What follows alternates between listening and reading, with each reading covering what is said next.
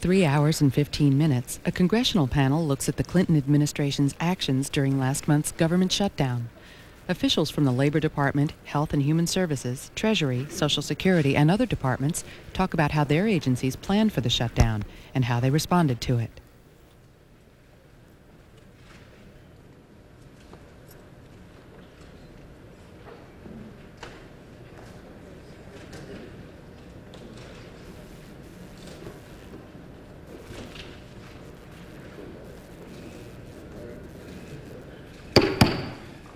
Good morning. I'd like to call this meeting of the House Subcommittee on Civil Service to order, and the subject of today's hearing is government shutdown and what is essential.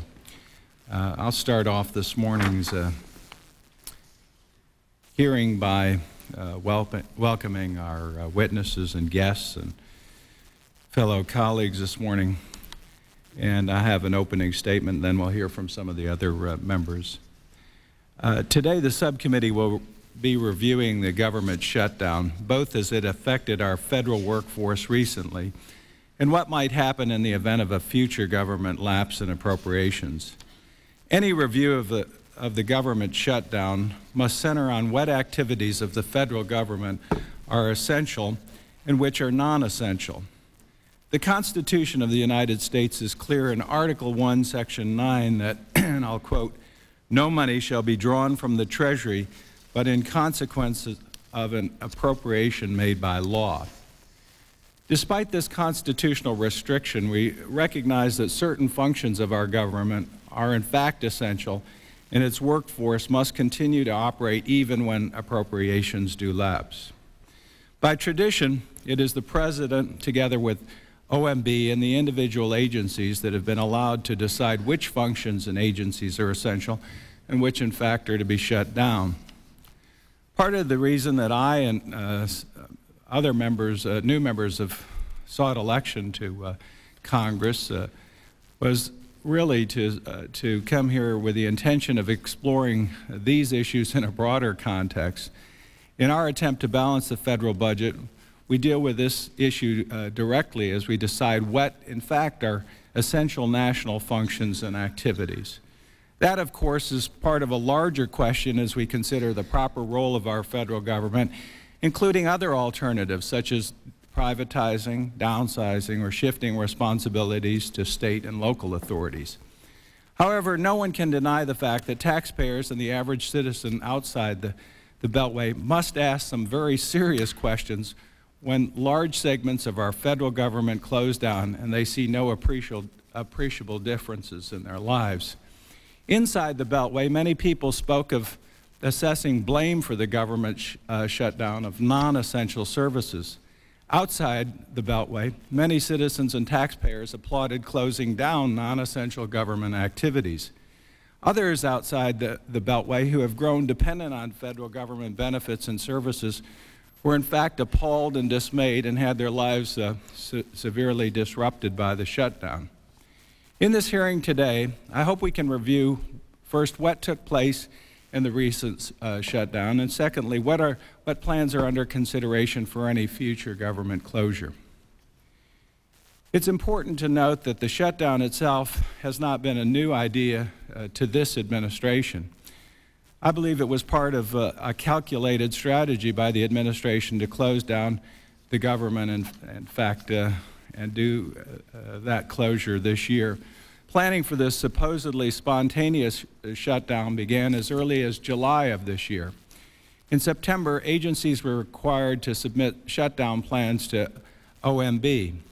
This was in marked contrast to the first shutdown, which occurred under President Reagan in 1981, when the first OMB guidance to agencies was issued less than a week before employees were sent home.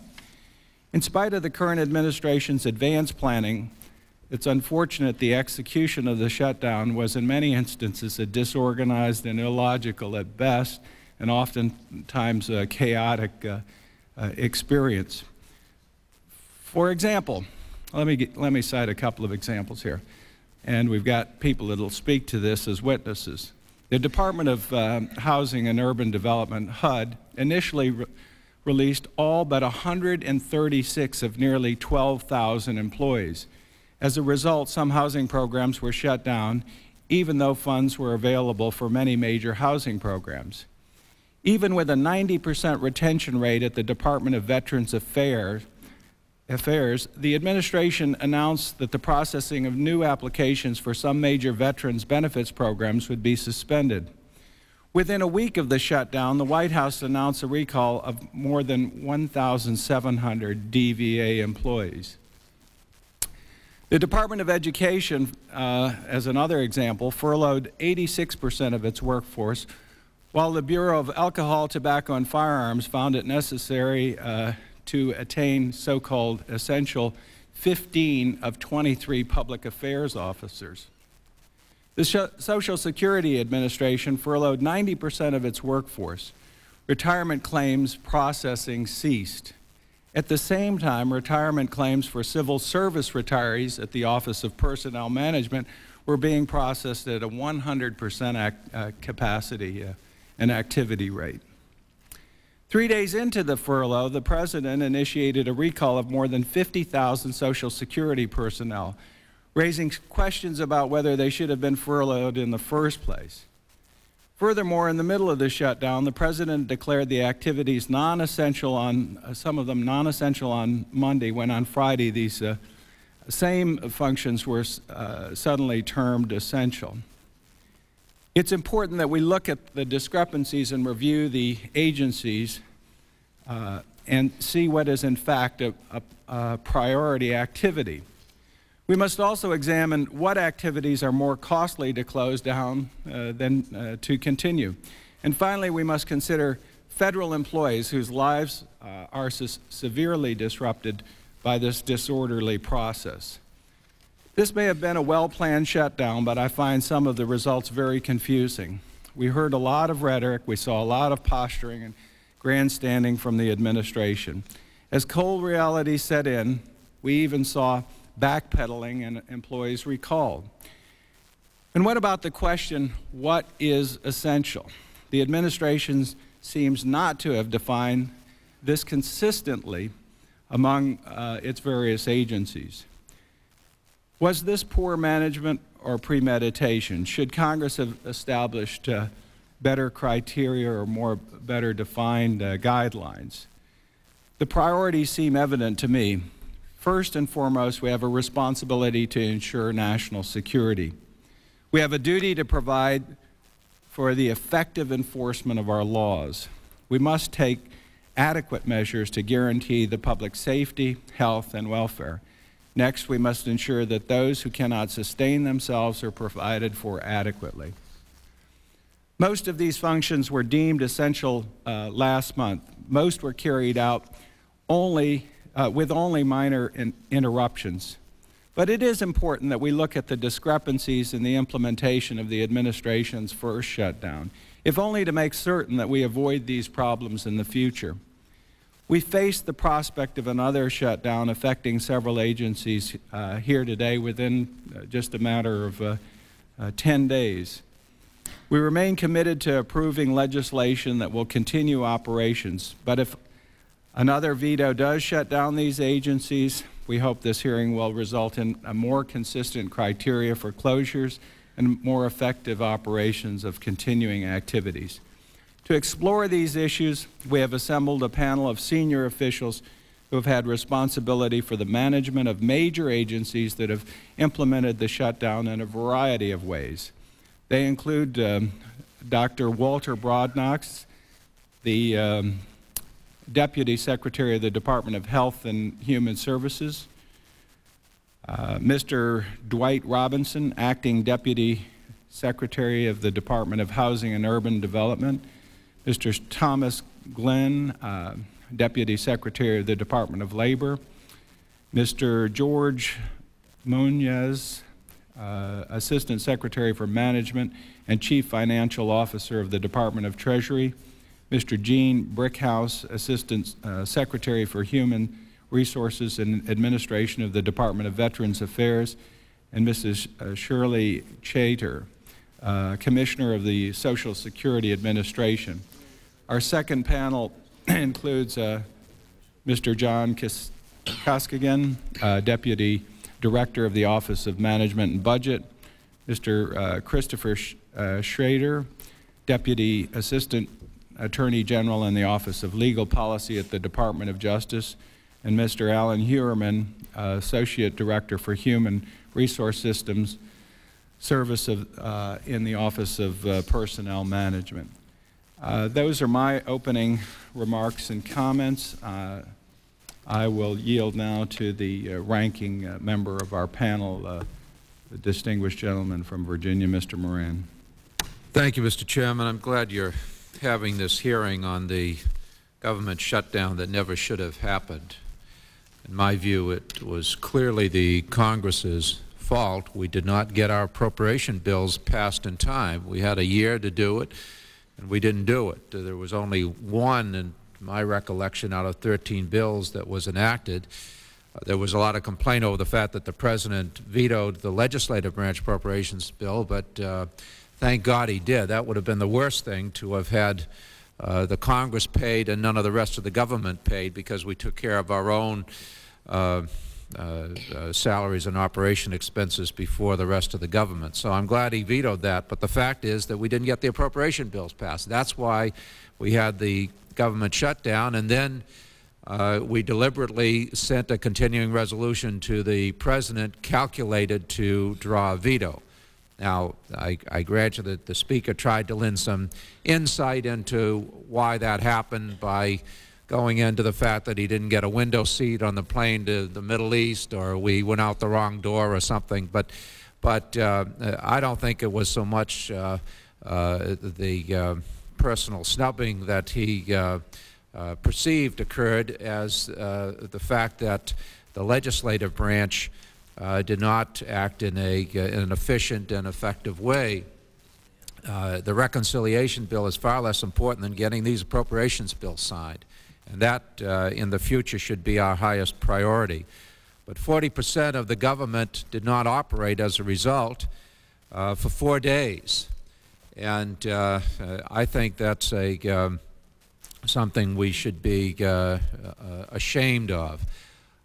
We also ought to be embarrassed at the fact that we spent $700 million of taxpayers' money and got no work out of it, no return from the federal employees who were furloughed, all of whom wanted to be at work performing their job. None of them wanted to be getting paid for doing nothing, but all of them, 800,000, were sent home.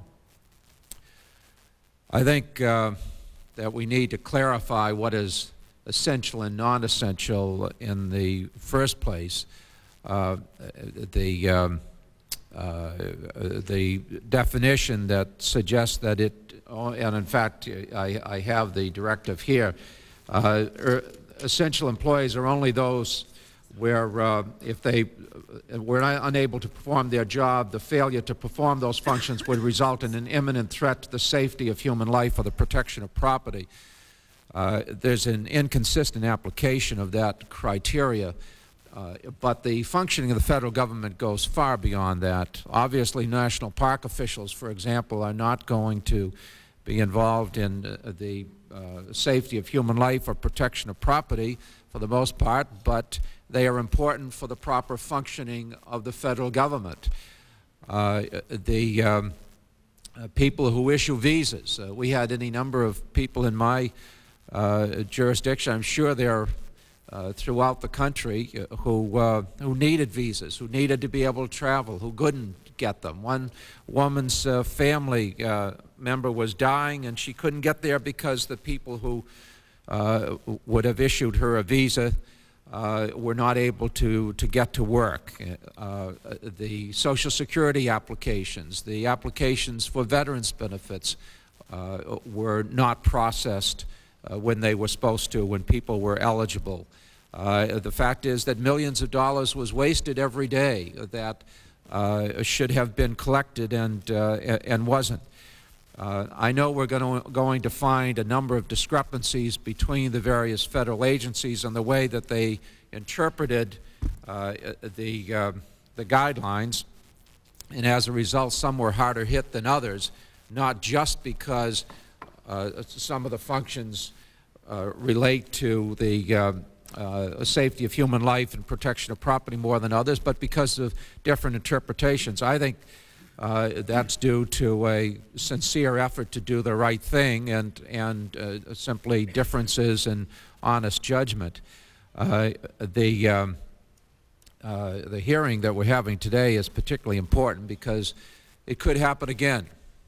The continuing resolution expires on December 15th. It's conceivable we could have another government shutdown at that time. We're making absolutely no process on the 7-year balanced budget bill. We've agreed on how many people are going to sit at the table and what table it is, but we haven't gone beyond that. So that being the case and the fact that we're running out of time, I don't see any possibility of all of these bills being resolved, so a continuing resolution is clearly going to be necessary. I would hope that there would be a simple extension of the continuing resolution. If there is not, then the public is going to be absolutely right in identifying the source of the problem, and it is us as far as I'm concerned. Back in 1990, almost 2 out of 3 taxpayers figured it was the Congress's fault, and the figures were almost identical this year as well. I think they're going to be higher if it happens again. So I think it behooves us to take measures now to avert this. One of the things that we could do is to pass legislation, and it ought to originate in this subcommittee, that I've introduced and Congressman Geekus from Pennsylvania has introduced, that would have federal employees go to work in the event of any lapse of appropriations.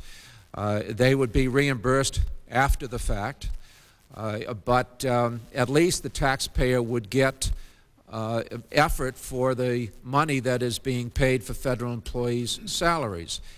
It would not disrupt the ability of the federal workforce to serve the public. The Speaker Gingrich made it clear in a letter that he gave to Republican members of the Congress that he was committed to paying federal employees, including all federal employees, including those who were furloughed. So this simply ensures that they would be performing work during that period of time. I can't imagine why people would be opposed to that other than for the political leverage that it gains people to be able to threaten the possibility of a government shutdown. That's wholly irresponsible. I think we also need to take into consideration the people employed in the private sector who were severely and adversely affected by this shutdown. People in the services, the retail sector, and government contracting and procurement. The losses that they suffered are not made up. They don't get any retroactive pay, and particularly in this Washington area, there's a lot of people who were hurt unjustifiably and unnecessarily. It's H.R. 2184 that we've introduced, and I would hope we would consider that in this subcommittee and pass it on in an expeditious fashion. Beyond that, I'm anxious to get into this hearing, Mr. Chairman, and I'm glad we have the occasion to see how it worked, and I hope even more importantly to get to work to make sure that this does not occur again. Thank you.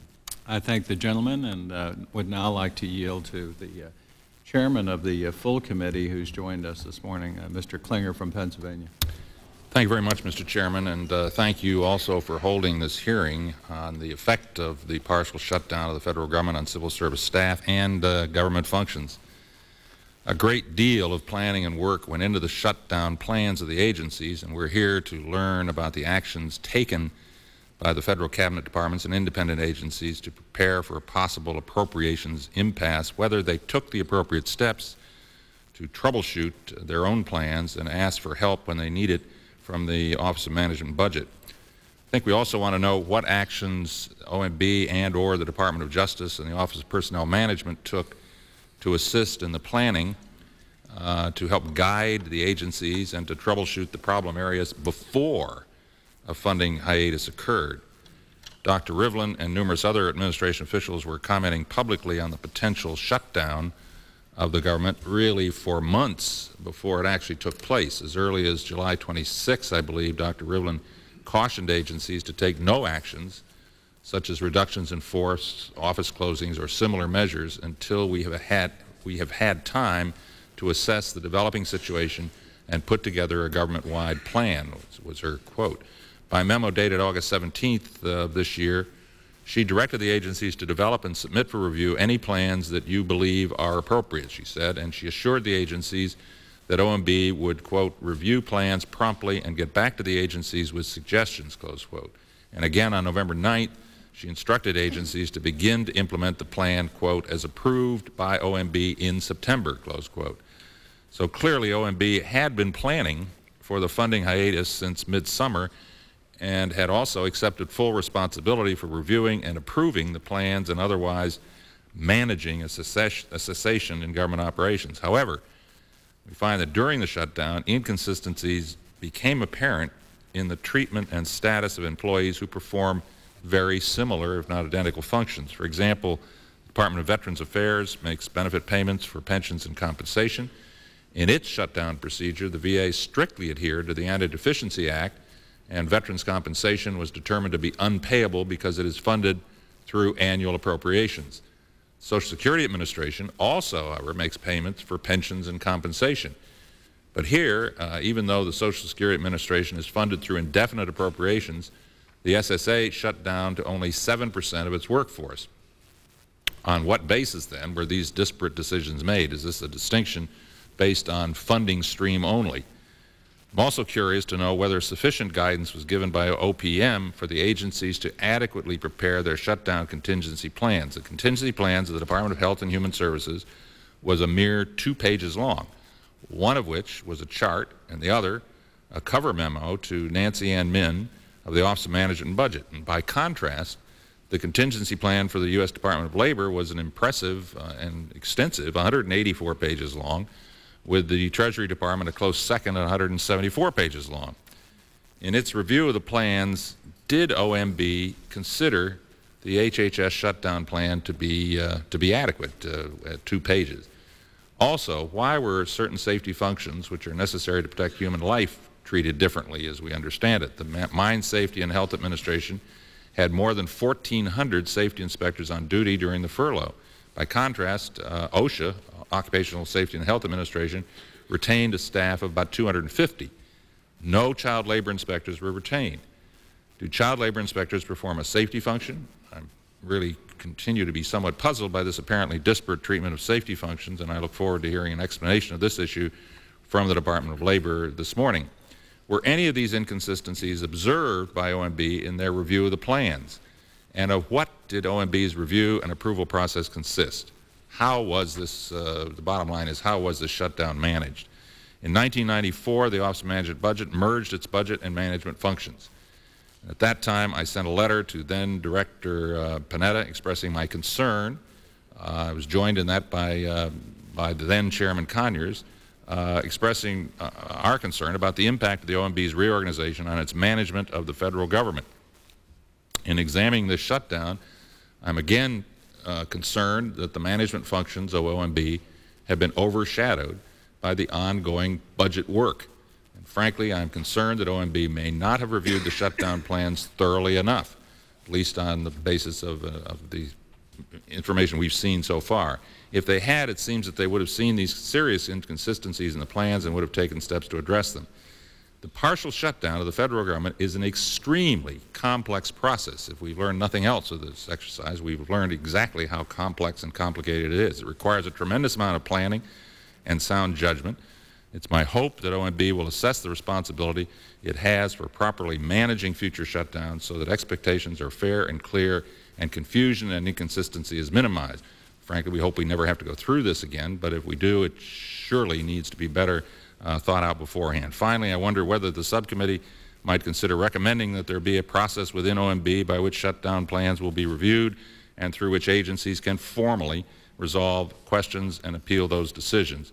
I want to thank you, Mr. Chairman. I would ask unanimous consent that the letter I referred to from myself and Mr. Conyers to Mr. Matata with regard to the management functions of OMB dated June 21st, 1994 be included in the record at this point. Without objection, so ordered. I thank the gentleman for his opening statement. I'd like to yield now to Ms. Morella. Ms. Morella from Maryland is recognized for her opening statement. Thank you. Thank you, Mr. Chairman. And I want to commend you for convening this hearing. Last month, we experienced the longest government shutdown in our history.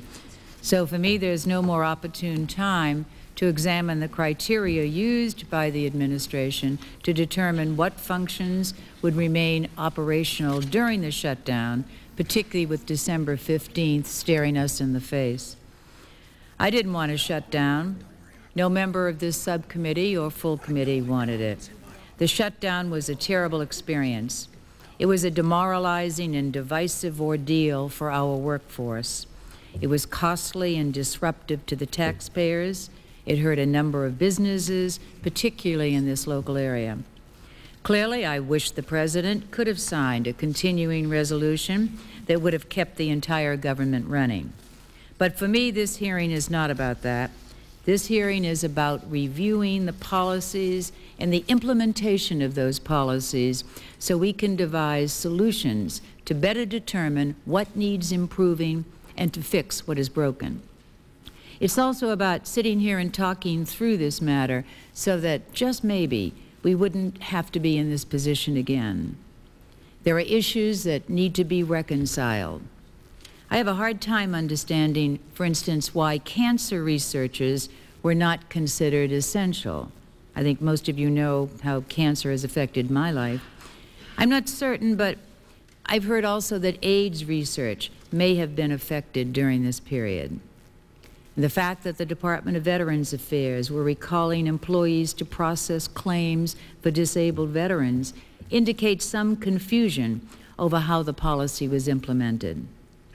Our veterans need special treatment. If the current policies don't afford this treatment, let's fix them. Before I conclude my statement, there are two other issues that I think need to be addressed. I've been reading statements in the paper and hearing people say that federal workers who were furloughed came out ahead because they received their pay, and I was one who advocated that they not be victimized. And now I realize there's a question of equity out there, and we need to examine that in the future. But I find that these statements are highly offensive and insensitive and an affront to the dedicated men and women who serve this nation and who, through no fault of their own, were furloughed. I don't know how you come out ahead after having to wear the demoralizing title of non-essential. I don't know how you come out ahead while you're sitting at home wondering how long it will last and how you or your colleagues will pay your bills in the interim. There was not one federal worker screaming, "Please, please furlough me." So I hope that this will be an end of that kind of rhetoric. I also feel that the term non-essential must be eliminated from the federal vocabulary. I can't think of a term more misguided or misleading. And with that said, I again want to thank Chairman Mica for calling the hearing, for his indulgence, and also look forward to hearing from the witnesses. Thank you, Mr. Chairman. I thank the gentlelady, and now would like to yield to the Vice Chair of the subcommittee, Mr. Bass from New Hampshire. Thank you very much, Mr. Chairman. I have an opening statement that I'd like to submit for the record and to simply comment to thank you for holding the hearing this morning. I'm looking forward to hearing the testimony from our witnesses. I agree with my colleague, Mrs. Morella, that the term non-essential does not necessarily mean unneeded or unnecessary. And I think what we need to determine in the course of these hearings is what the nature, what the effect of the shutdown was on the operation of government, the difference between what worked and what didn't work in government, what was reactive versus proactive in terms of government activities, and perhaps we can learn more about the internal workings of the federal bureaucracy and what we can learn, and perhaps what we can learn from this experience how to run a better, more efficient government, but certainly not stereotype anybody who is furloughed as being, quote, non-essential. So I want to thank the Chairman for calling these hearings. I think they're important, I think they're timely, and I look forward to hearing this testimony today, and I yield back. I thank the gentleman and now yield to Mr. Horn from California. Thank you very much, Mr. Chairman. I appreciate the opportunity to sit with your committee during these hearings. As chairman of the subcommittee on general government, we have major concerns about the processes by which these decisions were made. Let me just say that I agree with what I have heard from the gentleman from Virginia, the chairman, gentlewoman from both Maryland, and the gentleman from New Hampshire. There's a lot of significant questions, and I commend you for these hearings. I hope you will recommend to the full committee and thus the House the criteria by which these decisions have been made. My particular concern comes on an incident that occurred in my own district, and that is the Department of Defense withdrew the C-17 inspectors from the line, and if this shutdown had lasted a few more days, approximately 5,000 to 10,000 workers would have been furloughed, because there's no way you can keep production going unless the appropriate inspection has been made along the way. Now, if that policy was across the nation, which I suspect it was, having talking to various officials in the Pentagon, I think it is a wrong-headed policy. It would damage this economy by the billions, but more particularly, it would damage the efficiency of defense production, which has taken a long time on the C-17 and other major projects to be developed. And now that it's efficient, this kind of nonsense of pulling C-17 inspectors and other defense productions inspectors, I think needs a very careful review by this committee. And Mr. Chairman, I'd like to enclose at this point in my remarks a statement I've made that raises some fuller questions, but I do hope, whether I'm in the room or not, that you and your colleagues will ask, did the White House directly or indirectly urge any particular closures? Because another series of closures that irks me deeply is the fact that park rangers are pulled from various national monuments when people have saved money for 5 to 10 years to finally see those national monuments, and they're unable to do it, not to mention, of course, the Social Security field offices and all the other things we all know about. So I'd like this. I thank the gentleman, and without objection, the statement will be made part of the record. Also, a statement from Mr. Bass, without objection, will be made part of the record. I also have a statement and a request from Cardis Collins, the ranking member of the full committee, and without objection, her statement will be made part of the record. I've also had requests, I might say, from several, a number of members now. It's growing to testify and comment on the question of the impact of the shutdown and how we proceed. We are going to hold a members panel next Tuesday at 1:30 and give all of the members who wish an opportunity to be heard at that time. If any members do have a statement they'd like to be made as a part of the record today, we'll also be glad to include that in the text. In order to be fair to everyone, I think we'll proceed in that fashion. I'd like to now call our first panel, and we have them before us.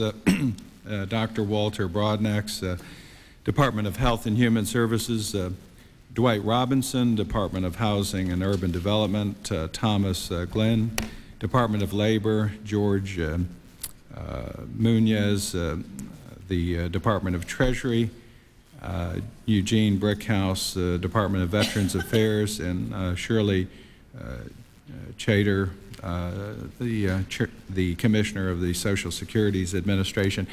As some of you have appeared before us before, some of you are new members, this is an Investigations and Oversight Subcommittee and a Committee of Congress. So if you would please stand, I'd like to administer an oath. If you'd raise your right hand. Do you swear that the testimony you're about to give before this subcommittee of Congress is the whole truth and nothing but the truth? The witnesses have answered in the affirmative. Again, I'd like to welcome our panelists, and since we have several lengthy panels here. We are going to use a 5-minute rule. You are asked if you have a lengthy, detailed statement to submit it for the record, and it will be made part of the record. And we'd appreciate your summarizing so that the members of the subcommittee will have an opportunity to discuss and ask questions. We'll start first, if we may, by having a statement by Dr.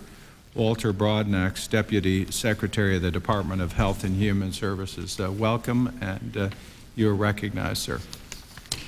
Thank you, Chairman Micah, and members of the committee for the opportunity to speak to you today concerning the Department of Health and Human Services implementation of the recent government shutdown. Mr. Chairman, this is my oral statement. I have submitted my full testimony for the record. The first casualty of a shutdown is the morale of our employees, who were incorrectly termed non-essential. I want to make the point clearly that all HHS employees are essential. During a lapse in appropriations, some employees may continue to work as a matter of law. Others may not, a distinction made by law, not by the value of their work. The HHS shutdown plan was developed and implemented in accordance with existing laws and guidelines contained in the legal opinions developed by the Department of Justice and OMB guidelines. Consequently, HHS determined that 33,600, or 55%, of our employees would continue to work during the shutdown because their work was accepted. HHS had to furlough approximately 27,500, or 45%, because their work was not classified in one of the accepted categories. The Secretary and the Deputy Secretary kept HHS employees advised of key developments regarding a possible shutdown. The Secretary met personally with the heads of HHS operating divisions prior to the shutdown and assured them that she considered each and every one of our employees and the services that they provide to be essential. However, it was made clear to them that normal business would have to be suspended for the duration of the shutdown, consistent with legal requirements. I am proud of the efforts made by our shutdown team, who prepared a shutdown plan and managed that plan once OMB officially announced the shutdown. Their efforts enabled HHS to proceed in an orderly manner to implement the shutdown. The team met frequently before and during the shutdown and provided a vital focal point for information and guidance about the shutdown. It was necessary for the team to consider adjustments to the shutdown plan after initial implementation, since circumstances changed as the shutdown continued. For example, following the President's announcement that new Medicare beneficiaries should be enrolled during the shutdown, HHS identified employees of the Healthcare Financing Administration, HCFA, who provided these services and prepared to call them back to work. What about the costs of shutdown? They are extremely difficult to determine. Besides employee morale, we know that roughly $5 million a day was lost due to HHS wages and rent. But there were significant non-personnel costs to the shutdown as well. Each day we had to turn away 10,000 new Medicare applicants. New patients could not be accepted into clinical research at the NIH Clinical Center. An average of 170 patients enter each week. The Centers for Disease Control ceased disease surveillance. Therefore, information about the spread of disease such as the flu and AIDS was unavailable. The shutdown gave a holiday to deadbeat dads, since we had to shut down the parent locator service to which is referred, on average, 15 to 20,000 cases per day. Hotline calls to the NIH concerning diseases could not be answered, and calls to our Inspector General concerning fraud and abuse could not be referred. Fortunately, the effects of the shutdown did not have an impact on some of our customers. For example, the Medicaid and Aid to Families with Dependent Children programs were already funded for the first quarter prior to shutdown from advance appropriations, and Medicare claims were paid from trust funds which were not affected by the shutdown. But these Medicare claims were paid by contractors who could not be paid during the shutdown, and who would have to cease Medicare payments if their cash ran out due to a longer hiatus. The impact of another shutdown on December 15th would be substantially worse. We would have all the same problems that we encountered in November, but we would add to them the lack of available funding for Medicaid, AFDC, and foster care, and all the other programs that are due to be funded for the second quarter on January 1st, 1996. These grants are prepared and then awarded on January 1st. This affects approximately 4,500 grant awards totaling more than $28 billion. Clearly, shutdown of the government is in no one's interest. The public is left without services that affect the most vulnerable among us. States are left to support a myriad of services that they cannot afford alone. Contractors providing accepted services such as Medicare claims payment are left in the position of either floating the government through the crisis or suspending payments. And employees are told they cannot come to work and do their jobs providing services, tracking diseases, and caring for the elderly in the People's Department simply because their job does not meet the legal definition of an accepted function. I am sure you will agree that these costs are simply too high for the country to bear, and therefore we must do all within our power to avoid another shutdown. Thank you, Mr. Chairman, and I would be happy to answer any questions the committee may have. Thank you, Dr. Broadnax. We are going to withhold questions till we finish the panel. I'd like to recognize now Mr. Dwight Robinson, who's Acting Deputy Secretary of the Department of Housing and Urban Development. Thank you, Mr. Chairman, and good morning. I want to thank you for this opportunity to discuss the planning, implementation, and oversight of the recent shutdown of the government, including the Department of Housing and Urban Development. We believe that our actions followed the law, directions from ONB, the Department of Justice, and what was necessary under the regrettable circumstances. We are pleased to be able to answer your questions and to discuss with you discuss with your committee how we thought through the process and how the plan unfolded. Like most federal agencies, HUD had experienced short-term shutdowns before, although the most recent lasted just a half a day in 1990. In compliance with a series of OMB bulletins issued over the last 15 years, we had in place general guidance and procedures for implementing a shutdown.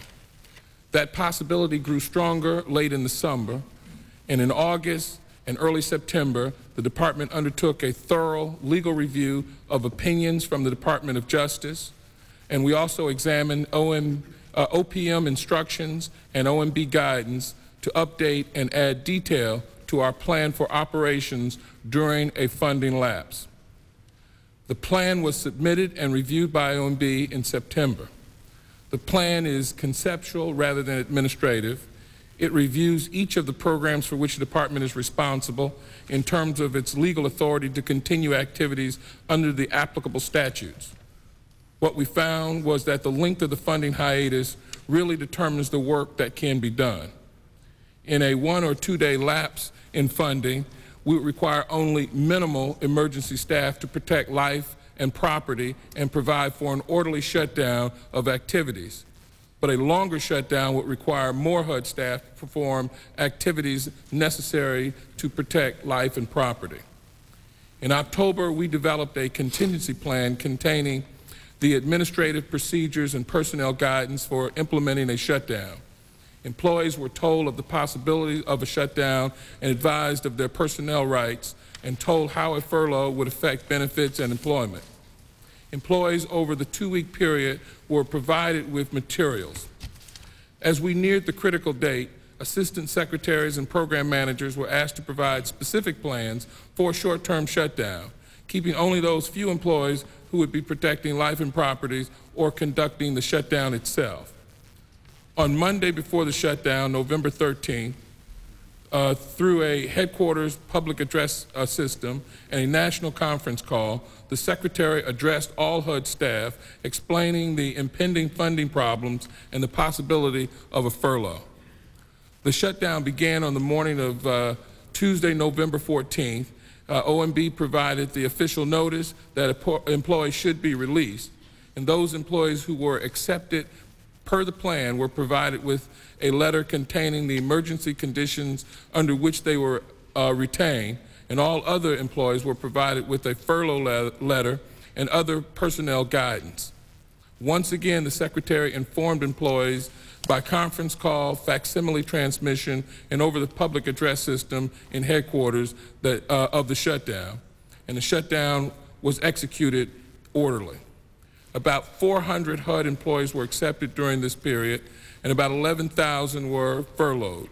Consistent with our long-term plans, during the week we determined that we would need to bring more employees back and bring back on board additional furloughed employees if the funding lapse continued beyond a week or so. For example, HUD provides operating subsidies and modernization funds to 3,400 local housing agencies, who in turn provide public housing and services to 1.4 million low-income households. These funds are drawn down by public housing authorities on a daily basis as needed. Additional HUD public housing employees would have been needed to provide these funds of about $25 million per day. On Thursday, November 16th, discussions were held on providing additional staff with OMB, and by the weekend, we had a plan to increase emergency staff to meet critical needs in public business. As it happens, the crisis was over before this next step took place. We have found that planning for contingencies is not a static process when planning for an event that is unknown. Longer shutdowns require a continuous assessment of staffing in order to gauge when the absence of providing some government function would cause impending threat to life and property. We believe that our planning process worked the way it should have worked, within the law and the regulations, and with enough flexibility to adjust to circumstances. Thank you for this opportunity to discuss these matters. We provide material to your staff in response to your specific requests for documentation, and I would be happy to answer your questions. Thank you, and yield now and recognize to Thomas Glenn, the Deputy Secretary of the Department of Labor. Thank you, Mr. Chairman. We appreciate this opportunity to appear before the committee this morning to discuss the planning and implementation of the shutdown plans at the Labor Department, and I, too, am going to summarize my statement, which will be submitted for the record. I thought it might be useful to just spend a minute on the historical perspective of the Department on the question of shutdowns. The Department of Labor has developed shutdown plans regularly for more than a decade. Since 1985, only in 2 years, FY89 and FY95, did we have an appropriation on October 1st. Therefore, in 10 out of the 12 most recent years, we have had to prepare for the possibility of a shutdown. Some years we've had a continuing resolution on October 1st, and other years we haven't. This is probably particularly related to the history of the labor HHS education appropriation and sometimes the difficulties it has had getting through both houses.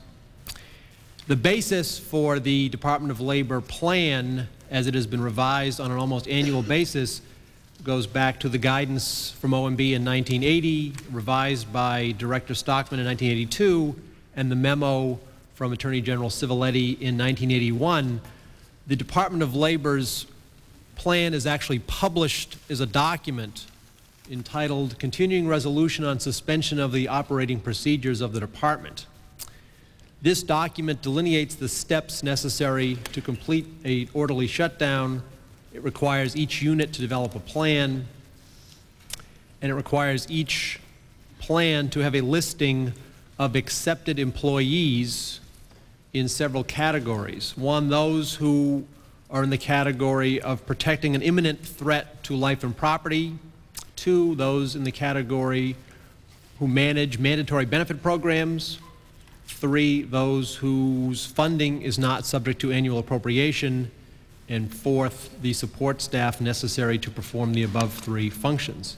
In addition, each unit is responsible for developing a list of employees essential to shut down the department on a temporary basis.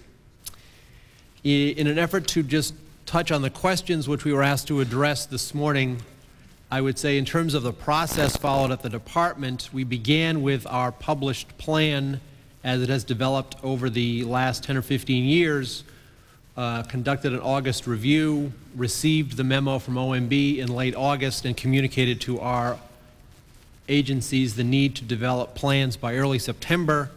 They were transmitted to OMB in late September.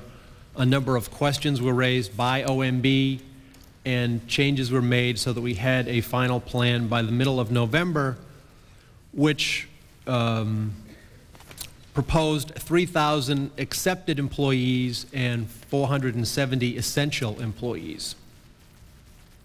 On the question of the control agency guidance, I think we received approximately 10 communications from OMB, OPM, and the Justice Department between August 1st and mid-November. And I think that speaking for the Department of Labor, we found the OMB to be cooperative and responsive to our questions without trying to micromanage every decision that needed to be made at the Department of Labor. On the question of oversight, all the plans and modifications were reviewed by our Solicitor's Office, our Budget Office, and by OMB for the policy questions that they would raise. The information that we disseminated to our employees was similar to what you have heard from the Department of HHS and HUD. The costs to the Department of Labor we calculated at about $7.3 million in payroll costs for employees who did not work during that period. Mr. Chairman, that summarizes the Department of Labor shutdown plan and implementation. I thank you for the chance to appear, and I'd be happy to answer any questions or submit any further documentation that the committee might require. Thank you, and now recognize George Munoz, Assistant Secretary for Management and Chief Financial Officer of the Department of Treasury. Good morning, Mr. Chairman. I'm pleased to be here on behalf of Secretary Rubin to testify on the Treasury Department's plans for and implementations of the recent partial shutdown of the federal government between November 14th and November 19th, 1995. I too will submit my formal presentation for the record and will just want to highlight portions thereof. From the beginning, Treasury has approached this issue in a very methodical manner. Our process was managed taking into account the interest of the American public and Treasury employees within the legal parameters. This is not a matter that any of us looked forward to, but given that it was necessary, we made it run as smoothly as possible. To understand the impact of the shutdown, it's important to keep in mind that Treasury Department has 11 bureaus, all of which serve an important role in the overall government's responsibilities, with functions that are broad and critical to the nation's well-being. One of the concerns that we identified in planning for the shutdown was the unfortunate misuse of the terms essential and unessential. We very much agree with the statements earlier made by Representative Morella on this matter. This terminology was not used in any of our shutdown plans. I know that I speak on behalf of the Secretary when I say that these are inappropriate terms that mistakenly convey a sense of relative importance among federal employees. They perpetuate the false impression that some federal workers perform jobs that are trivial or unnecessary. Every day, federal workers provide valuable service for the American taxpayer. Instead, our determinations of the work that can and cannot continue in the absence of appropriations are based on the Anti-Deficiency Act's requirements and not on the basis of some abstract judgment of workers' value.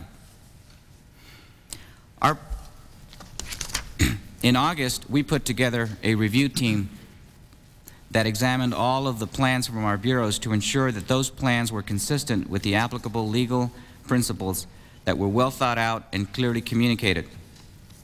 Treasury Department performed well only because in this review team we had representatives starting at the top with Secretary Rubin, myself, members of the CFO department, members of the General Counsel under Ed Knight, our personnel office, and our general managers. It was due to this review team that we were able to review our bureau's plans and give guidance to them so that they would be complete and well communicated to all employees. Once the shutdown was ordered by OMB, we used the network of Bureau shutdown coordinators, which we had established, and the Bureau heads to instruct them to begin implementation of their shutdown plans. The bureaus and the department began issuing furlough notices and ordered non-accepted employees to begin to shut down their operations and go home once that process was completed. We established a hotline and we put it into effect on the day of the shutdown with the purpose of informing all Treasury employees of the status of the shutdown. This hotline proved effective and permitted questions to be answered. During the shutdown, our departmental review team continued to meet to evaluate exception requests that became necessary as circumstances changed. Through conference calls initiated twice daily between the department review team and the shutdown coordinators in the bureaus, we provided continuous communications to the twice daily between the department review team and the shutdown coordinators in the bureaus. We provided continuous communications to the bureaus on the status of appropriations action, as well as answering operational questions. We also used this team to ensure that departmental operations were back to normal as soon as possible after the Treasury Department shutdown was ended. In general, the system that was put in place worked extremely well and facilitated rapid and coordinated communications with Treasury's 154,000 employees, easing to the extent possible the negative effects on morale and minimizing the negative impacts on the shutdown on productivity. Mr. Chairman, you have provided the Secretary with a list of questions to be answered, and the Department's written answers to these questions address in more detail our management of the process. We will be providing these answers for the record. We hope that you will find them complete. Please have your staff get back to us if there are any further extensions on those answers. This concludes my oral remarks. Thank you, and I'll recognize Eugene A. Brickhouse, Assistant Secretary for Human Resources and Administration in the Department of Veterans Affairs. Good morning, Mr. Chairman and members of the subcommittee. I appreciate the subcommittee's interest in how executive branch agencies planned for and implemented the recent government shutdown, and we'll be pleased to share with you our experiences in the Department of Veterans Affairs. With your permission, I will provide a brief summary of my written statement, and then I will be glad to respond to any questions. VA started planning for a potential lapse of appropriations in early August. We had the benefit of previous guidance from OMB and the Justice Department. Also, OPM issued extensive questions and answers regarding furloughs, which were very helpful. Current OMB and Justice Department guidelines were received well before the end of the month and provided further assistance to us in our planning efforts. As you are aware, the VA is a large department with multiple missions, including health care for veterans, delivery of compensation, education, and other benefits, and operation of the National Cemetery System. Because of this diversity, we asked each of our operating components to develop a shutdown plans appropriate to their individual programs. These were independently reviewed by our General Counsel to ensure that legal requirements were met and were then incorporated in our VA level plan. The plan was ready for implementation when needed on November the 14th and was put into effect by operating VA managers and supervisors. The plan called for continuation of direct medical care to veterans, as well as other activities which are in the accepted category. This included police and security services, benefit determinations for accepted functions, receipt and processing of payments, management of government property, and interments in our national cemeteries. VA had some activities which were not dependent on appropriated funds, and these were allowed to continue. This included operations of the Veterans Canteen Service, certain medical research activities, operation of the VA supply system, and medical care cost recovery system for the third-party insurers. At the close of the shutdown period, approximately 206,000 employees had been designated as accepted, and another 33,000 were in furlough status. Clearly, the impact of the shutdown was felt by the veterans and family members whose calls went unanswered, whose appointments were canceled, whose claims for benefits or grave markers were delayed, and although direct patient care continued, our medical facilities felt the strain of suppliers and contractors who were reluctant to proceed with orders when there was no funding to back them up. I think all of us hope earnestly that another shutdown would not be necessary. With regard to VA's plan, we believe that it met the requirements of the law while making use of every possible opportunity to continue service to veterans. I would like to close with a word of praise for VA managers, supervisors, and employees. They implemented the shutdown, unwelcome as it was, in an orderly, responsible fashion, and we can be proud of them. Thank you, Mr. Chairman and members of the subcommittee. I will Glad to answer any questions. Thank you, Mr. Brickhouse, and would like to recognize now Shirley Chater, Commissioner of the Social Security Administration. Welcome. Thank you, Mr. Chairman and members of the committee. My written testimony has been presented to you for the record. But with my time this morning, I'd like to answer some of the questions about the number of Social Security Administration employees who were furloughed. I'd like to tell you about the services that were maintained during the shutdown and the services, of course, that were interrupted. On November 14th, the Social Security Administration furloughed about 61,000 non-accepted employees and retained about 4,800 accepted employees.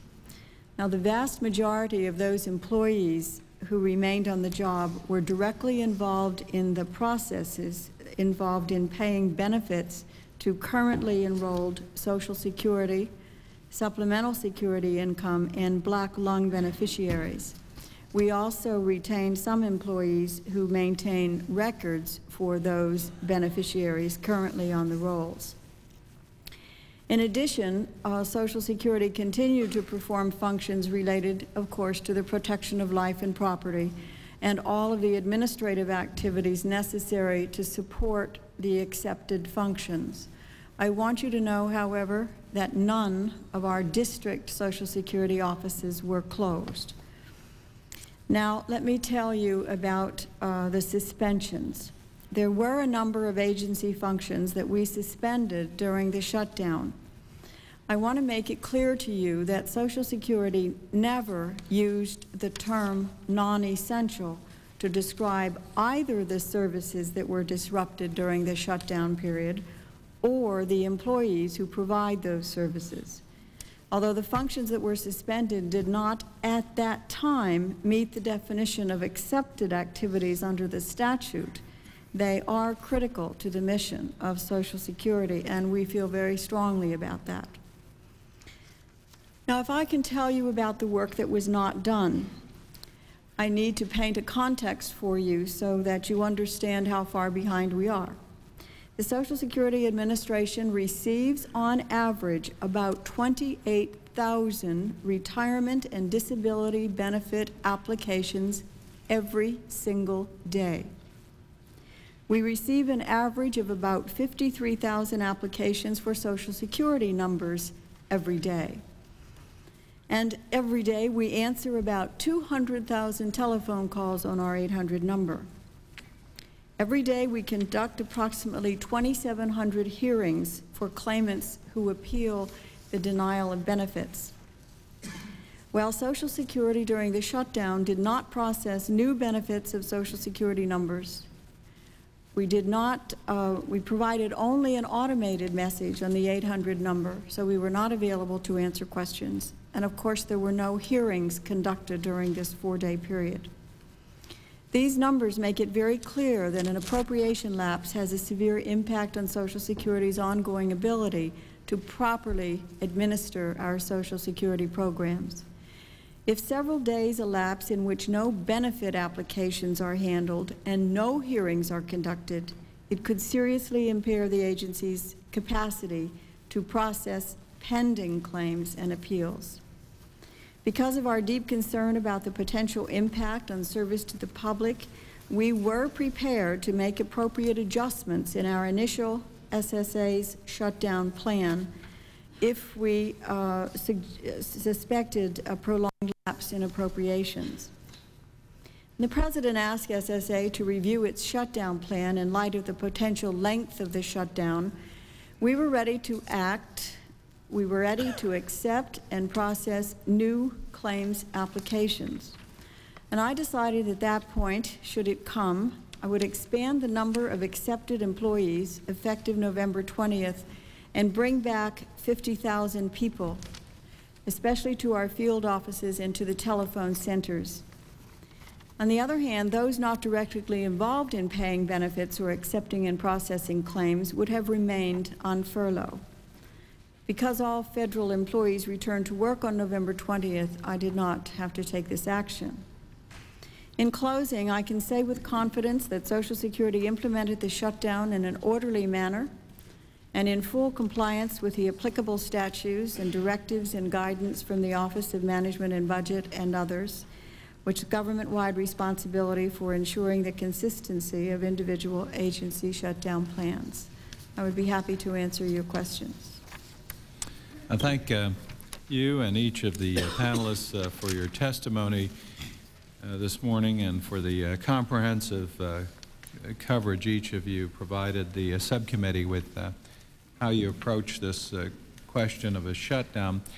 I'd like to begin some of the questioning by asking if, in fact, let's see, we have several different plans for shutdown. I have an HHS plan here, which I guess is basically a 2-page plan. Maybe there's more to this, and you have 60,000 employees, and I believe 27,000 were deemed essential.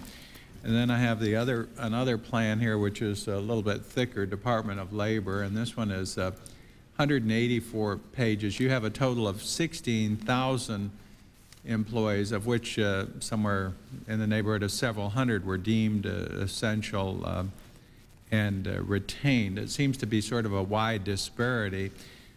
Maybe I could ask HHS, is this your full plan, or do you have something additional? Mr. Chairman, the document that you're holding, the 2-page document, really acts more as a summary. The detailed plan behind that summary is approximately 30 pages. It still does not come to the 184 pages that the Department of Labor has. I would go on to say that in this particular case, I think the difference is probably in the details in terms of the difference in the two roles and functions, at least at some level, that the two departments play. Well, the other question I have for both of you, now, you know, the shutdown doesn't appear to be any new idea. I think we had testimony from both Mr. Gwynn and maybe Mr. Munoz also spoke to it, that shutdowns are not new. I think in 10 of 12 years we didn't have an appropriations measures, but I have a memo dated July 26th. Doesn't say anything about whether the speaker gets to speak with the president on the plane or not, but in fact it isn't by Alice Rivlin, and it says planning in light of appropriations actions, very clear, directing you all on the 26th to come up with plans. It says we recognize that there may be delayed or reflects sharp disagreement with the President's request, and that there may, in fact, may not be funding. I think, did each of you see this? Each of you receive this? It's my understanding, too, that you were to respond by September 5th. Is that correct? Did everyone here respond? I'm getting affirmative head shakes. So it wasn't anything, first of all, new, and secondly, that there were some very direct actions by the administration to plan for the shutdown. My question is, do you feel this is adequate? I don't see a great deal of distinguishing between what is essential and non-essential, either functions or employees, and I see a great disparity between the plans that have been developed. And I'd like you to respond. Maybe Mr. Broadnax, you could respond, and Mr. Gwynn, and the others feel free to comment. It's sort of back to where we stopped with the comparison between the two plans, Mr. Chairman. If you look at the Department of Health and Human Services, what we did was to apply the guidelines as outlined by the law and the OMB guidelines that were issued, and applied that to the work of the department from the bottom to the top. And after applying the law and the guidelines with the guidance of OMB in that process, we then came out with a number of people that we felt that we could furlough in the first instance, and the number that would be required or are accepted, as it were, to carry on the work of the department in the first instance, but understanding, as outlined in our plan, that this was an evolving process. So the number we began with might change after a period of time depending on the length of the shutdown. Mr. Glenn, how do you see this? Well, as I indicated, is this adequate? Do you see these guidelines as adequate? And you prepared a more comprehensive response. Well, as I indicated, and as you mentioned, the Department of Labor, along with several other agencies in our Appropriations Subcommittee, has had numerous opportunities over the last 10 or 15 years to prepare shutdown plans because of the difficulty of getting our appropriation approved by October 1. So that we found the guidance issued by OMB adequate. I think perhaps it would be fair to say that over the years a certain amount of boilerplate has been developed in terms of how the shutdown plans have been developed by our department and reviewed by OMB. We chose to submit to OMB a full plan with all the boilerplate attached. It sounds like at HHS they recognize that perhaps OMB had a certain amount of this because it's been done over the years. So I'm not sure that there's as much difference in terms of the two documents as it might appear at first blush. Well, the other question I had is some of the rationale for closing down certain functions, and then some of the statistics that have been quoted. I think, Mr. Broadnax, did you say that there were 1,500 or 15,000 deadbeat dad requests a day? 15 to 20,000 per day. Per day? That would be $3 million a year? This is through the referral service. $3 million a year. Well, these are calls coming in, so you could have you know, a call every day about the same person, presumably, but that's the number of calls coming in. And let me, if I may, go back to the go to the VA administration here. Mr. Brickhouse, there seemed to be some changes in what was essential and non-essential as far as what the administration considered essential on one day versus another day. I believe the President decided to call back 1,700 VA field staff and changed this, I think, after your initial determination. Did you have direction from the administration to make these changes, or did you help initiate this? Mr. Chairman, when we developed our plan that was submitted to OMB at the start of the shutdown, we outlined the numbers that we thought were appropriate. However, in that planning, we planned for a shutdown perhaps in the neighborhood of a 3 to 4 day at maximum.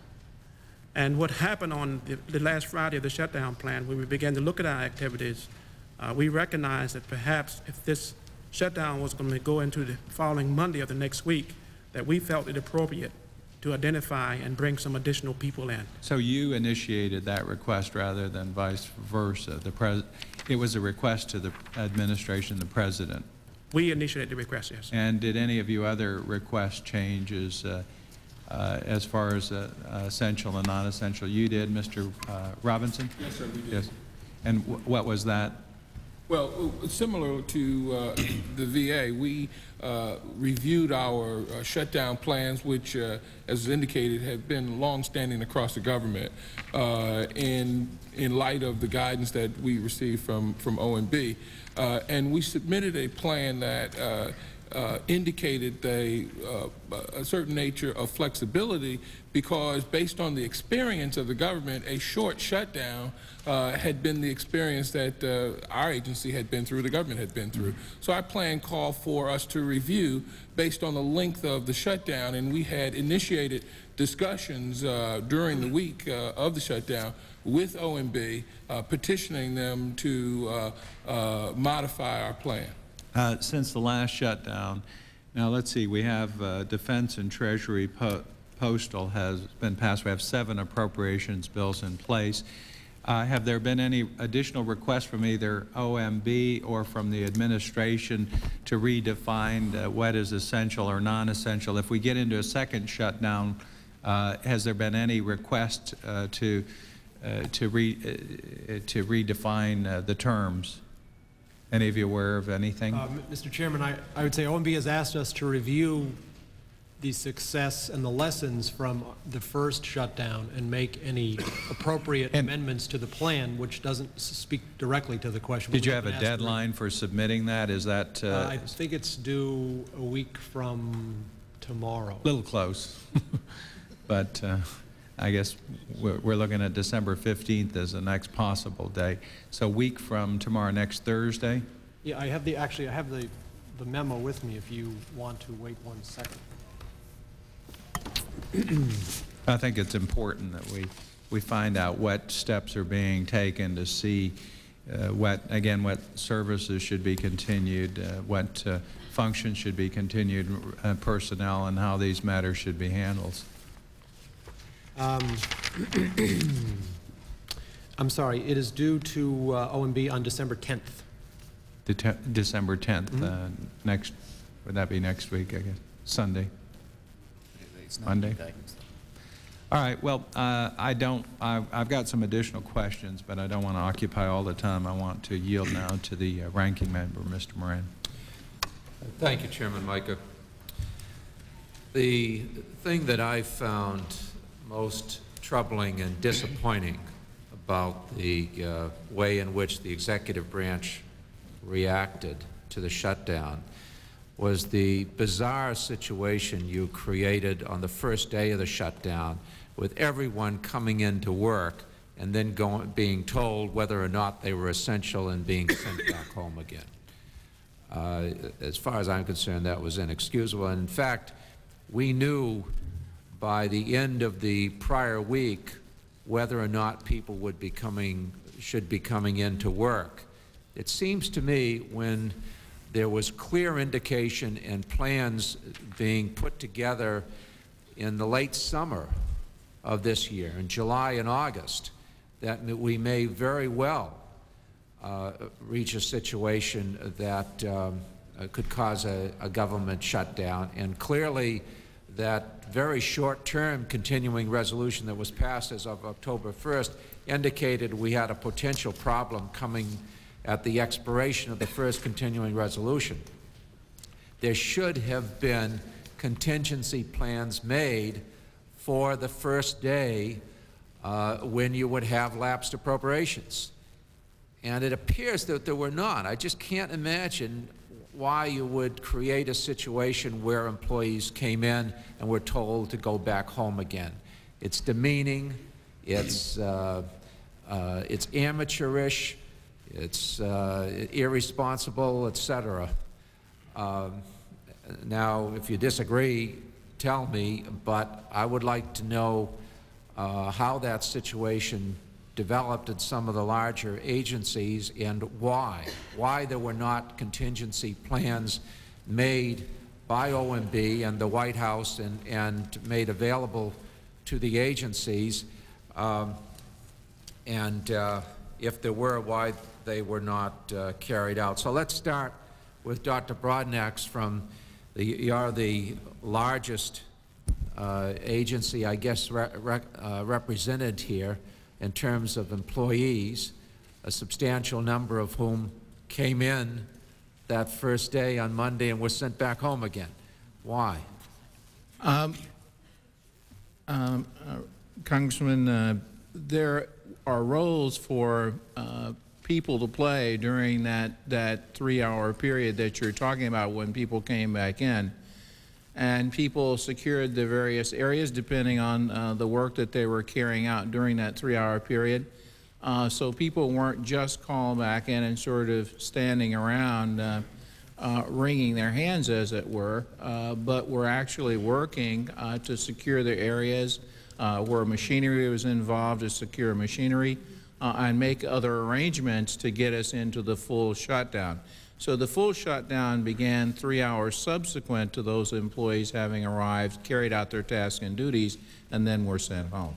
So what you're telling me is for the first 3 hours of the day, their services were considered essential, even though there was no reimbursement for that effort available at the time. See, the problem is if we're going to operate within a strict legal construct here, the only way you can justify any members of the federal workforce going to work is to consider them essential. And we've got a definition of essential, the safety of human life and protection of property. I guess the latter is probably what you used, but you would have to have some type of legal opinion to get around the Anti-Deficiency Act that these people were at some point essential. In other words, 100% of your employees you would have to legally justify were essential at the time for those 3 hours, and then all of a sudden they're not essential. I don't know why that wasn't done the end of the work week rather than waiting until not the 11th hour or the 12th hour, but 12:05 after the expiration period. Could I help respond to this? Yeah, I'd like for you to, Mr. Munoz. Sir, let me just say that I think OMB did an excellent job of having a contingency plan because we were on hold. We were informed by OMB, by Alice Rivlin in particular, that we were to not notify anyone of a shutdown until we received notice, and that could have been on Monday, we were told. So be on hold for a possible Monday notification, or not until Tuesday. Now, I don't know what went into the thinking as to whether or not to not do it on Monday so that people don't have to come back on Tuesday, but as I understand it, OMB very much respected the prerogative of Congress to decide whether or not after midnight Monday night there was going to be, before midnight there was going to be anything. And a perfect example of that was, in fact, when the shutdown was terminated, as we understand, in a period of a very few hours, settlement was arrived at between the President and the Congress on the terminating the shutdown. I believe that was what was the thinking. Second of all, we do need there are certain legal procedures that need to take place when you get into an orderly shutdown. Coming back Tuesday morning was very positive for the Treasury Department, and I may add that the legal authority that defines accepted and unaccepted also says that you can maintain people for an orderly shutdown. So we read that legally based on our general counsel's opinion that for the whole morning on Tuesday, the hours that it took for people to close down the files and make sure that there's no risk or exposures from their retiring from work was left exposed. And secondly, we have a legal obligation to give furlough notices in writing and have some indication of receipt of notice. All that was taken on after we knew that the Congress and the President decided not to agree that there was going to be some funding. So we think that that was probably the best way to approach it, and we felt very comfortable. By Tuesday afternoon, it was a good, clear communication as to who was going to stay and who wasn't. At the Treasury Department, for example, sir, we have some functions that are funded because they have a revolving fund or have other means of appropriations that would not be subject to this furlough. Nonetheless, the media, because of the media communication, sometimes that may confuse employees as to what is overwritten and what isn't. And we made it very clear on Tuesday morning. We made very effective use of Tuesday morning to hand out the furlough notices and to make further communications to the employees.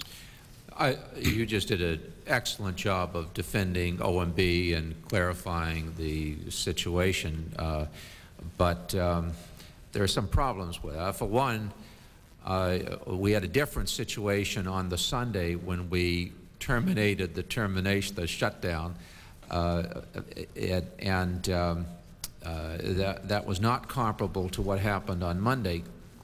Presumably, the White House knew whether or not it was going to veto the continuing resolution it received, and it certainly knew what the continuing resolution was going to look like. Now, I'm not going to ask you that. That's OMB's job to explain why they didn't act or why the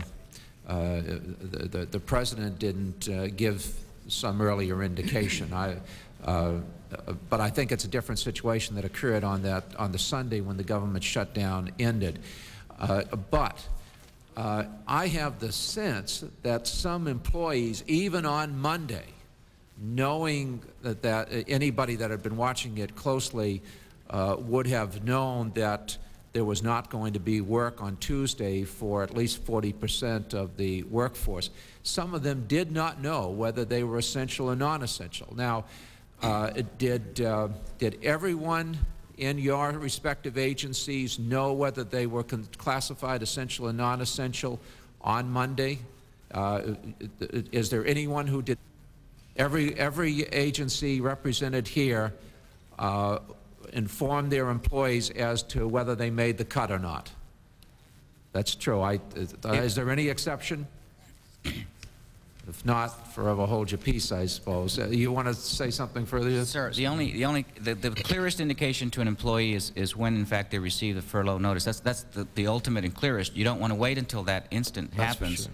And we did have communications beforehand so that there be some clear communications on that. But according to law, and for all practical purposes, especially when you have a very large agency spread around the country, the clearest indication was that Tuesday morning. It was an effective use of that Tuesday morning to give the written notice and further instructions of how to shut down their office. Well, it's just that since it was so likely, by the end of the prior week, it seemed to me that planning should have taken place certainly by that Friday through the weekend, and no question about it, on Monday.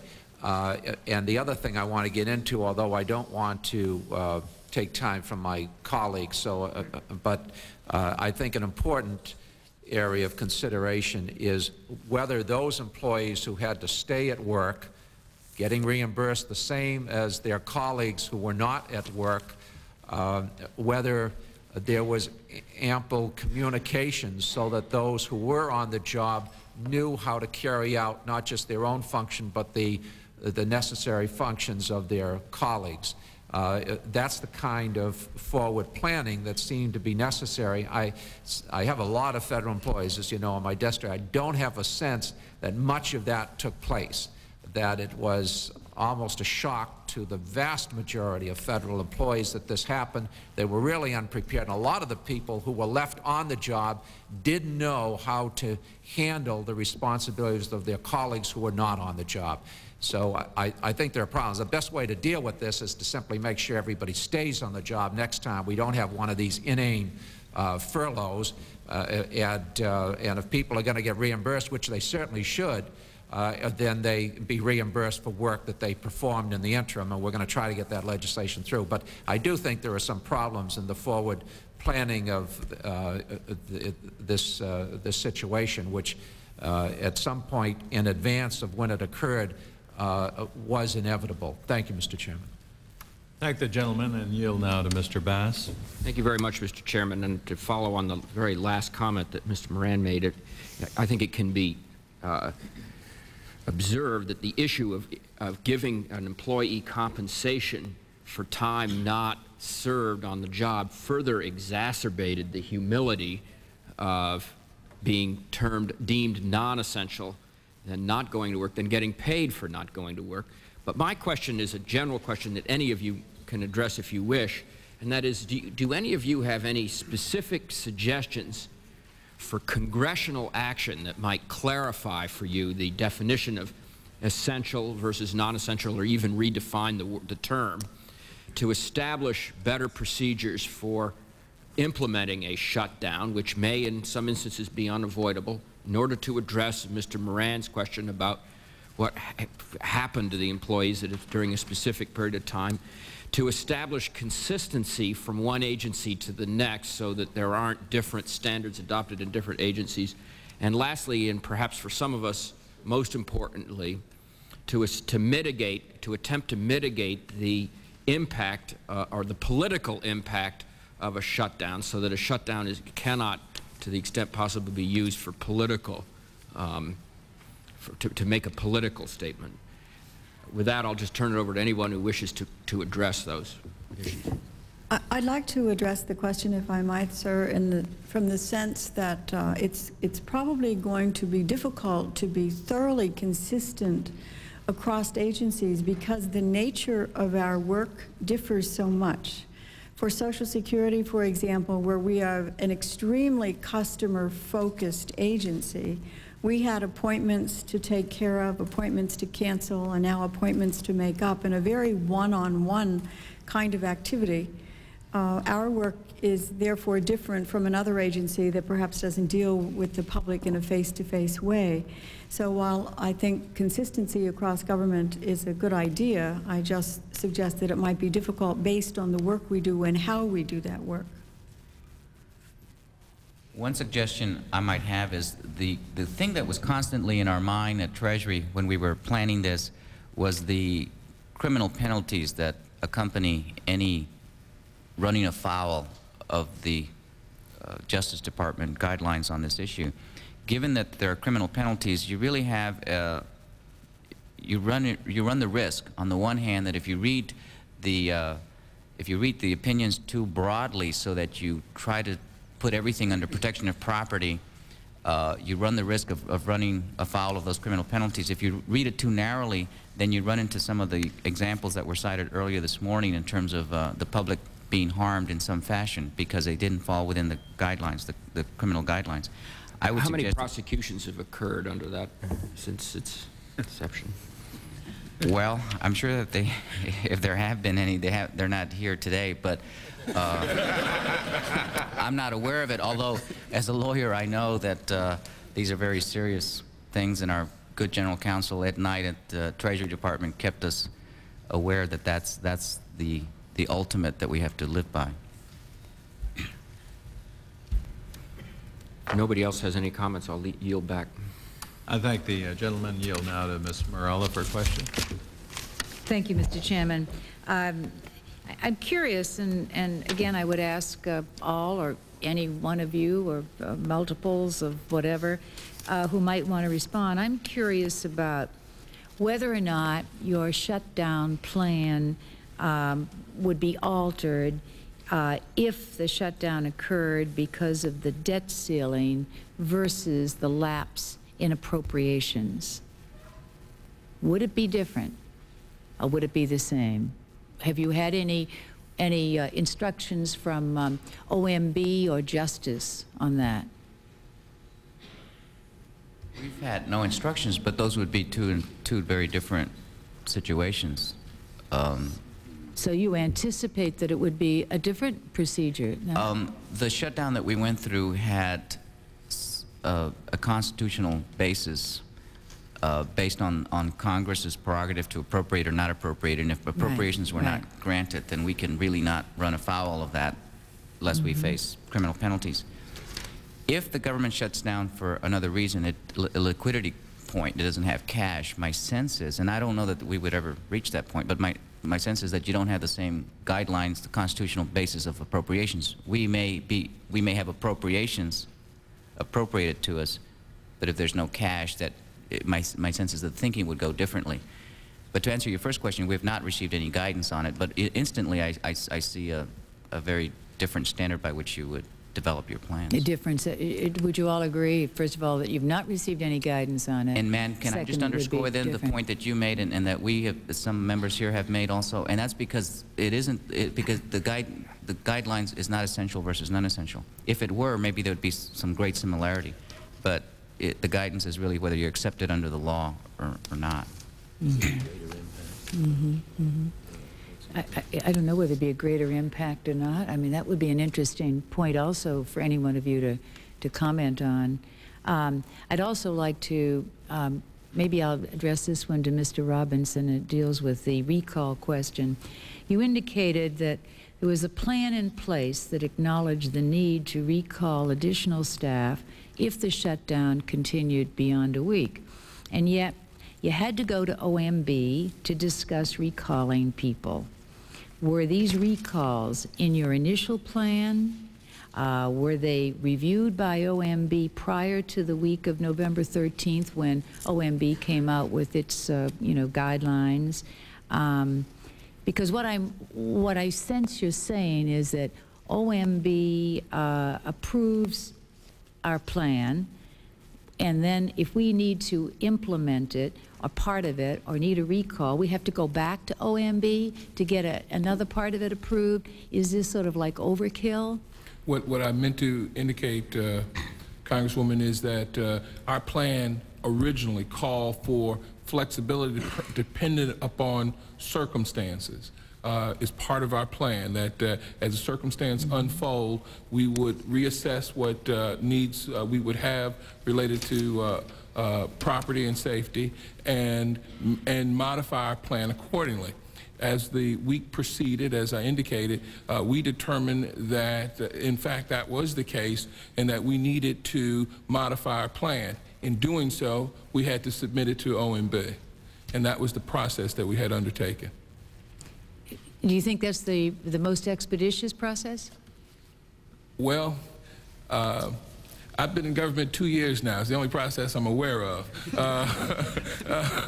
I don't mean to be flippant in my answer, but there certainly is a tremendous amount of oversight in terms of what we do, not only in terms of our necessity to work with the Office of Management and Budget, but our necessity to work across the board. And so it's, I think, important that we not only address the law, but we address the requirements of the personnel issues that are involved, and certainly the Office of Management and Budget has the expertise and the responsibility in that area. Madam, guess could I just yes, add certainly. In the last hypothetical, you posed the question of would the plans differ any if there were shut down because of a debt ceiling issue. And as I said, we've received no guidance on that, but I want to reemphasize for those agencies that have appropriations already, the debt ceiling really is not an issue as to whether you would face a shutdown or not a shutdown. It's a question of we still would have authority to obligate the government to pay for the activities that take place. So we don't anticipate the hypothetical that you posed to be an issue. It might be, wise to have some kind of a tentative plan that is thought about when you get the OMB regulations with regard to reporting for 3 hours on that morning, et cetera. That's all spelled out in the OMB statement that was made or was sent to all of you. I guess, Mr. Brickhouse, in regards to the 1,700 employees who are being recalled to receive and come up with date benefit claims, you stated that Veterans Affairs determined that the potential for adverse effects of delays in receipt of applications qualified for an exception under the Anti-Deficiency Act. I wondered if you might elaborate on why the Anti-Deficiency Act allowed for this recall and why the determination was not made earlier. You began planning in August. Plans were set by September 30th. The shutdown happened in November, and you had to recall 1,700 people, and I'm just kind of mystified by it. Yes, incidentally, your percentage of furlough was I think, the lowest, wasn't it? Yes, that's primarily because our primary mission in the VA is to deliver health care.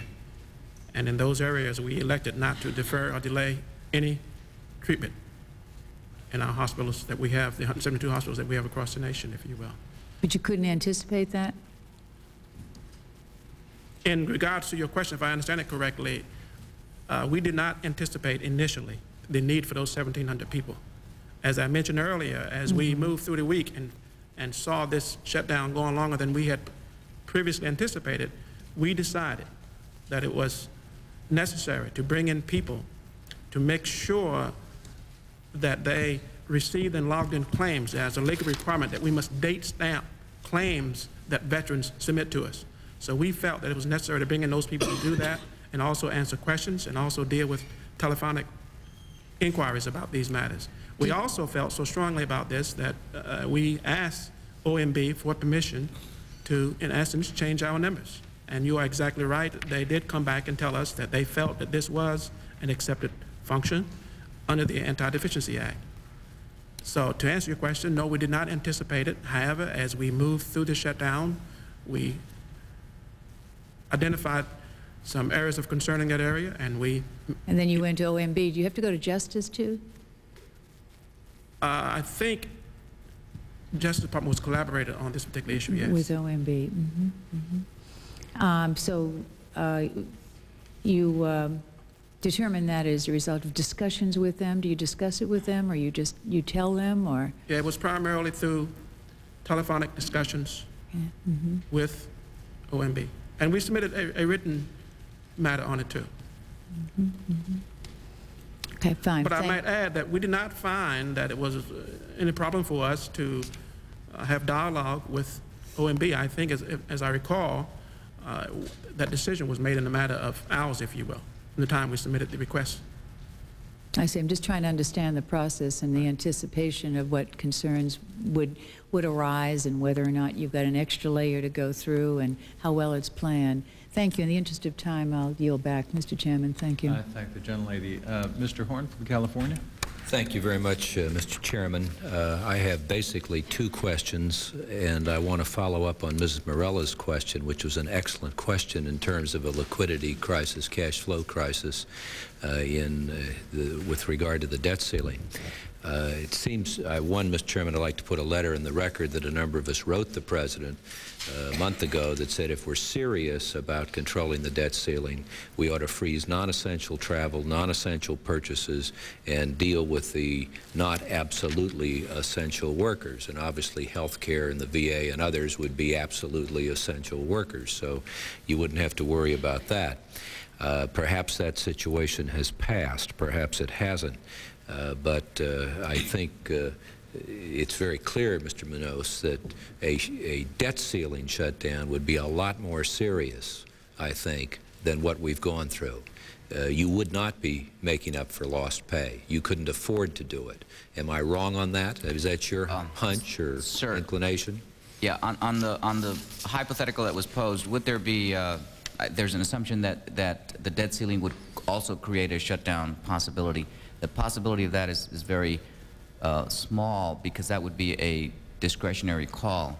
And I'm going to look to my legal counsel here if he wants to correct me. But once we have appropriations in place, we have a responsibility to continue working. If there is a liquidity question, then the question is to whether or not when you're going to get paid, but we still have an obligation to continue working, and there is an obligation of the government to pay. So there wouldn't necessarily have to be a shutdown of government operations. Well, there's something, Mr. Chairman, you might want to consider. It seems to me it is an important question. You ought to give some guidance on that. Let me get to my two basic questions here. And I'd like to ask this of all of you, since you are under oath. Either directly or indirectly, prior, during, or since the shutdown, did any member of the White House staff influence what categories of workers you stated were non-essential or essential? And that includes OMB staff who said, we're getting the word from the White House. Anybody? Let's just get a yes/no answer. No. No. No. No. No. How about you, Mr. Munoz? No. No. No. And no, and Commissioner Chater. All right. You're probably the wrong people. We ought to be asking the cabinet officers that. Now, for the hearing record, for the hearing record, I just like to have filed of those on the staffs reporting to those at and above the bureau chief, administrator level, institute head level, comparable levels for the categories such as public affairs, management, human resource personnel, general counsel, etc., the traditional staff agencies. I'd like to know, one, how many people are qualified at that level, what % were determined non-essential and or essential. And of those in direct contact with the customer taxpayer, such as the Social Security Administration and the Immigration Naturalization Service, how many were actually furloughed? And I need an absolute number of how many are there, and then what % was essential, non-essential in terms of direct customer contact. Based on 30 hearings I've held this year on the Government Management Subcommittee, there's no doubt in my mind that since President Eisenhower, regardless of party, we have had a thickening of government, as Professor Light calls it, and we have a bloated staff level at the commissioner, the bureau chief level on up that you would not have recognized 30 years ago. And it does not relate to increased appropriations. It does not relate to a growth in population. It just relates, regardless of party and power, to the bloated nature of staff that frankly are crippling you more than helping you. So I'd like to get that in the record, Mr. Chairman. Mr. Horn, did you want to? I just want him to respond by in writing. Okay. We'll put in writing. In okay, writing, and we'll put it in the record. We could spend the rest of the day doing the calculations here. I appreciate your understanding. As we wrap up this panel, I have a couple of questions. First of all, let's see, Mr. Glenn, under DOL, you estimated the cost at $7.3 million, and was that for personnel alone? I asked that question because each of you incurred cost and you paid people after the fact. I noticed that OPM, Office of Personnel Management, has released a guideline and a guideline as far as the subject pay and leave treatment of employees affected by lapse in appropriation. And this guideline allows for payment of overtime not work. Now, it's bad enough that they didn't work in the first place but got paid or weren't allowed to work. But I wonder about, Mr. Glenn, was any of this $7.3 million paid in overtime? I'm not aware of any, Mr. Chairman, but we'd be happy to double check. Did anyone pay overtime? Has anyone paid overtime since, according to these guidelines? We pay overtime for not working in the time that we didn't work in the first place? No? I'd like each of you to check that. I think it would be interesting. Also, as far as the VA is concerned, Mr. Brickhouse, it's my understanding that you kept on all field people in the hospitals, and there was no differentiation between different types of personnel activities in that. For example, while you had some claims processors for disabled veterans were not kept on, the gardeners at the VA hospitals were in fact deemed essential. Congressman Mike, if I may, we did furlough in excess of approximately 20,000 people in our healthcare delivery system. But I have reports that gardeners and lawn care personnel were kept on, and claims processors for disabled vets were let off. Of course, I guess they were called back. Can you check that for us? Sure, I'd be glad to. I'd like to know. And then, as far as PR shops, did all of you keep your PR shops open, or was there a decrease in the staffing of the public affairs offices? Mr. Broadnax? There was a very, very sharp decrease. There were several people kept to help the Secretary stay in touch with the employees throughout the department on a daily basis. So you had some down. How about you, Mr. Robinson? It was a very sharp decrease. I think we... Mr. Glenn? Very significant reduction. Munoz? Significant reduction. Very significant reduction. And the same. Okay. The other general question, I noticed that there were a variety of plans. For example, in Social Security, you prepared a plan for a 2-week shutdown. Were any of you, and it seemed like some of you had a shutdown for a shorter period of time. Was there any continuity? You did 2 weeks, is that correct? Well, we started in our contingency planning, sir, with the notion that we could have a smaller number of people accepted in the beginning of the shutdown, and not knowing, of course, how long it would take. We made another plan consistent with our objectives for what we might do at a later time. So while the 2-week was a sort of talking period, it was never meant to be specifically after 14 days. It was to be what happened based on our experience. A short term and a longer term. What about you, Mr. Brickhouse? In the VA, our initial plan was that this shutdown would not go longer than 1 week, and as we've talked about, that's why we started making changes. So we had some problems there. Mr. Munoz? We looked at short and longer term. And longer meant beyond 10 days. Okay. In your volume here, Mr. Glenn, what did you plan for? I haven't read the whole thing. I'm going to take it home tonight and go through it. Go ahead. As long as you don't ask me if I've read the whole thing, Mr. Chairman. We anticipated a shorter-term shutdown when we put the plan together, although we had started thinking about the implications of a longer shutdown as the shutdown unfolded. So this really is just for short term, but Mr. Robinson. As I testified, short-term and longer-term, sir. Okay, and Mr. Broadneck. Short-term and long-term. In your two-page summary with a 30-page addendum. All right. Well, those are, I think, some of the questions that that I had. Well, there's one other area too. In multi-year funding, for example, in HUD, there are some programs, I think, that have multi-year funding, and some of these, I understand, were closed down.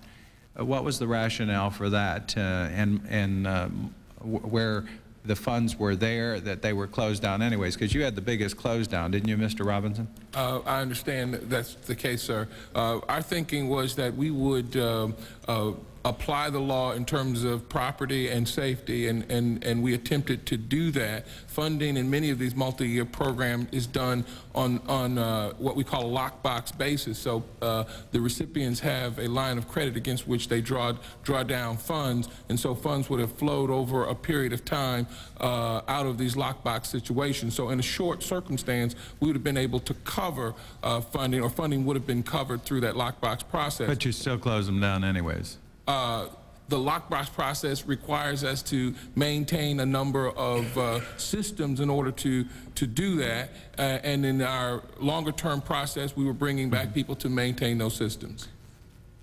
I think Mr. Lazio wants to talk to you later on. The other panelists, did you have any other areas where the there was a continuation of funding in a multi-year fashion?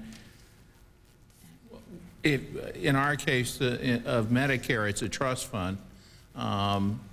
So, you know, the trust funds were there.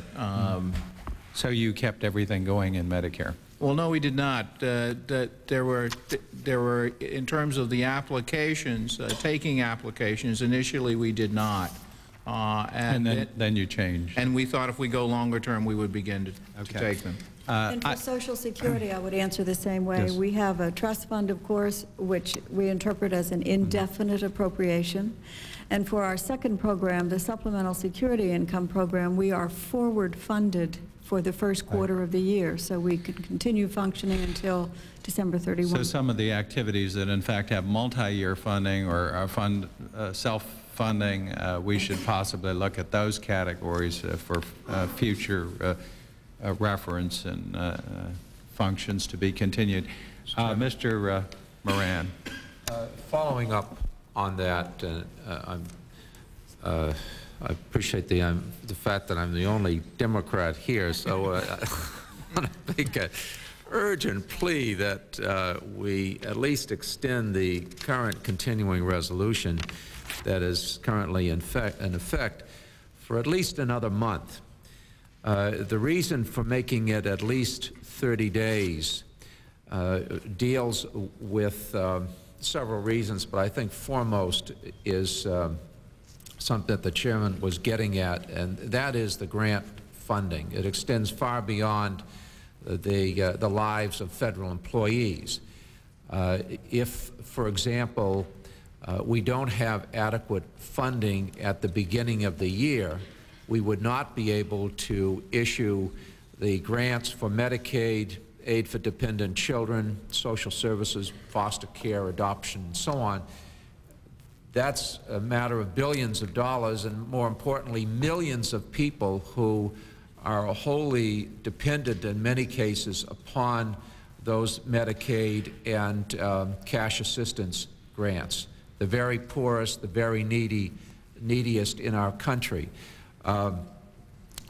It wasn't a problem this time because since it occurred in November, the original continuing resolution enabled you to pay those grants out to the states on October 1st, the beginning of the fiscal year. The second quarter would be January, would occur as of January 1st. And if there is not an adequate continuing resolution, then the lives of tens of millions of people are going to be adversely affected. So I'm both sending a message to the, my colleagues, but also raising an issue that I think perhaps you should address, particularly Dr. Broadnax on behalf of the Department of Health and Human Services, because those are probably the largest grants that go out to states. I don't know what happens if the ADC payments are not made in Medicaid and Title 20 and foster care and the like. That could be a disaster shutdown to the people who can afford it the least. Dr. Broadnax, could you respond to that? Well, I agree with the Congressman's description. It would be very, very painful for the recipients, but also place the states in great difficulties because they are our partners in terms of administering many of the programs that you've described. And as I said in my formal testimony, this is something that we hope to avert at all costs. Thank you. The legislation that I referred to that I would hope we could get passed that would keep federal employees on the job in the event of lapsed appropriations does not cover this eventuality, because clearly that would not provide adequate funds for your grants. And while they may be on the job, in the absence of a continuing resolution, we clearly would have to suspend those payments. And I don't see any way we could possibly pass legislation that would get around that. So I have heard various versions of short-term continuing resolutions. They don't share their entire strategy with us all the time. In fact, we don't know oftentimes until the very last minute what the plan is, but I would urge the leadership of this body to propose an extended continuing resolution that gets us through early January so that those grants can be made. And at that point, maybe we should move on to the next panel, Mr. Chairman. I thank the gentleman. I think Ms. Morella requested one additional quick question. Right. I just wondered, Mr. Broadnax, since I talked about medical research in my opening statement, if you might tell us about what research activities did continue during the shutdown and how the determination was made in terms of what research activities should be continued or not. First of all, Congresswoman, let me say that our approach to particularly the NIH and the National Institutes was to discuss, of course, the broad guidelines with the scientific and medical leadership there, but to have those best qualified then to guide our hand or to guide the process, if you will, in terms of implementing those guidelines as related to the various institutes and the research taking place therein. Where research was in progress and to cease or to shut that research down, and it would have been destructive to it, arrangements were made to keep it going. It was on a case-by-case basis that those decisions were made, but the attempt was not to be destructive to any research or trials or so forth that were in progress during the shutdown, so those would have been kept going.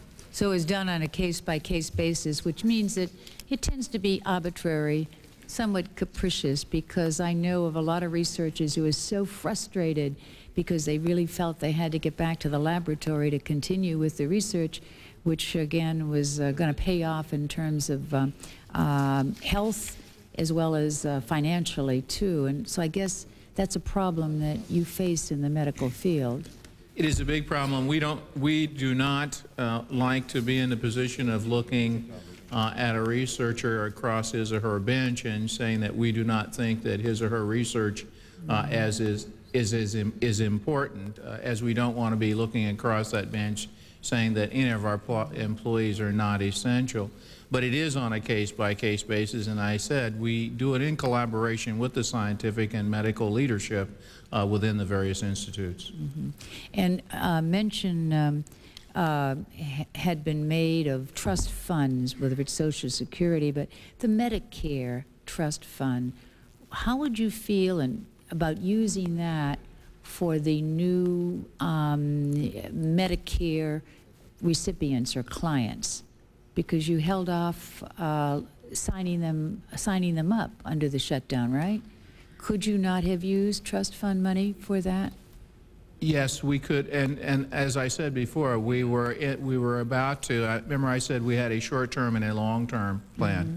In the short term, we were not receiving applications. We knew in the longer term, because of the backlogs and the destruction that now starts as a result of developing those backlogs, that we would have to bring people back and start to take the applications. Mm-hmm. I think Mr. Horn probably wants to continue with that question. And just one final point. I just wondered, did you all come up with some plans for those employees that were considered non-essential, even though we hate that term, because they would call my office panic-stricken about, what do I do if I need money for cash flow, even though I have an assurance I'll be paid later? Do I file for unemployment? What is the status?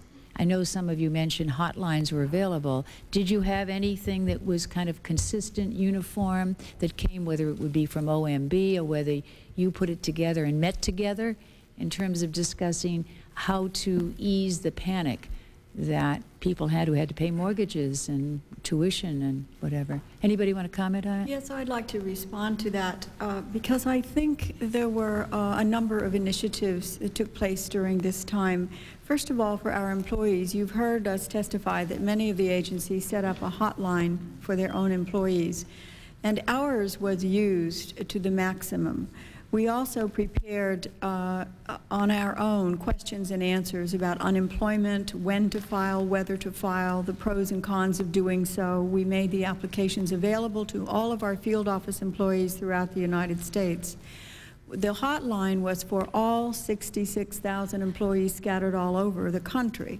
And I think it's important that we remember that not every one of our federal employees reads the Washington Post or watches C-SPAN or CNN. And so there really was a need for much communication, particularly outside of the Beltway. We did that, and I know that many of the agencies represented here and elsewhere put together a very detailed communication plan with our employees. Most of us have employee assistance programs that are ongoing. I know that we had many psychological problems brought to our attention because of the worries about payments and so on, and I think we provided the best we could for that particular purpose. But I'd also like you to know that there is a group of us called the President's Management Council that meets on a monthly basis. It's chaired by Mr. Koskinen.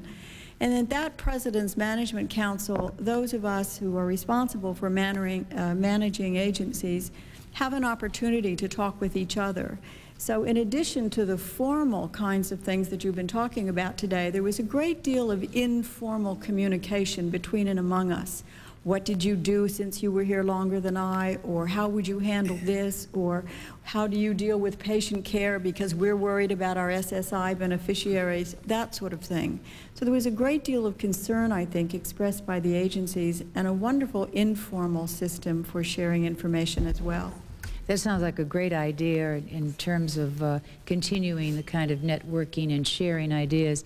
It just seems as though maybe from what you said, there also needs to be put into effect some consistent policy for how to respond to the needs, realizing that some of them will be different from agency to agency, but in general, so that you all have combined the information and have it available.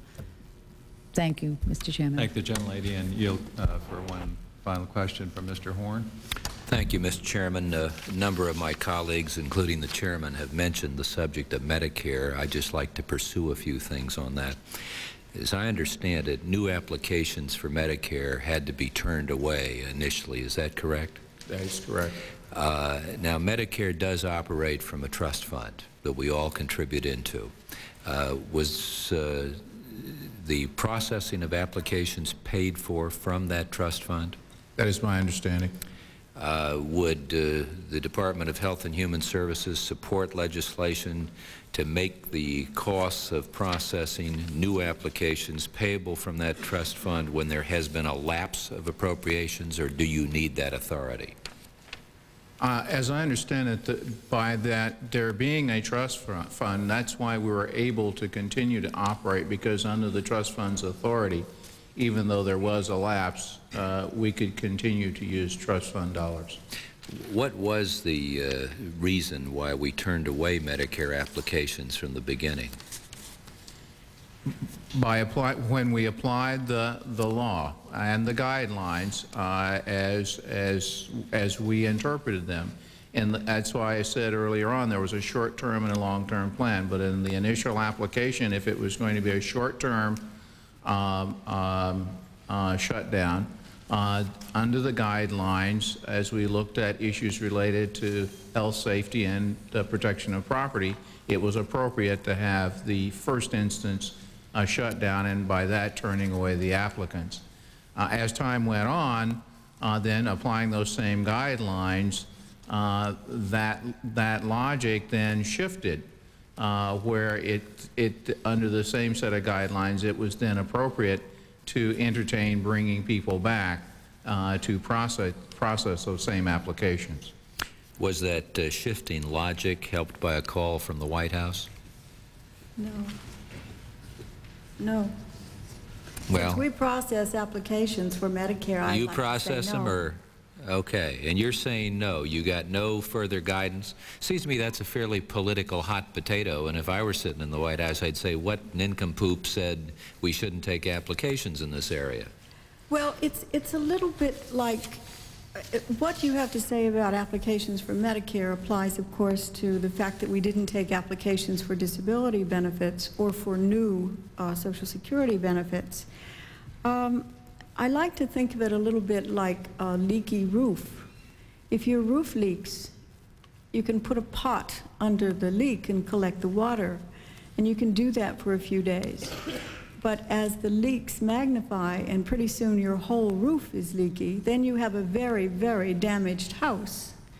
So I see all of this as what the assumptions that we made in the beginning is that the furlough would be very short-lived, and we could do that in a short period of time. But based on our experience, we know that backlogs accumulate, and over time there is no way we could implement the intent of the trust funds if we keep delaying, and therefore the phase 2 or the plans came into play for recalling more employees than we had in the first place. Now in the case of Medicare, because we send out a notice to beneficiaries a month or so before they turn 65, we ask the people to come in ahead of time to give us ample time to process the applications. So there wasn't an emergency. It's not as though somebody needed Medicare tomorrow, because we hopefully would have them come into the office a week or 2 weeks or a month ahead of time to do all of that. So that was the nature of the taking of Medicare applications in our offices. Okay, so you're saying, Commissioner, that you made the decision to reopen the application line for Medicare. Is that correct? OMB, as far as I'm concerned, reviewed our plans, but I was responsible for making the decision about how to and when to recall additional employees to implement the trust fund charge. What did your initial memorandum or planning documents say as to the extent of a short-run shutdown? Are we talking 3 days, 4 days, 2 days, what? We were working on a theoretical short-term, long-term, never expecting that we would have to think about a long-term. In the beginning, for planning purposes, I think some of our staff started to operate on what would happen if this went on for 2 weeks. But after the first day, when we realized that we had 28,000 applications that we couldn't take and 200,000 telephone calls that we couldn't answer, we knew that it could never, ever go on that long if we were to indeed carry out the intent of the law.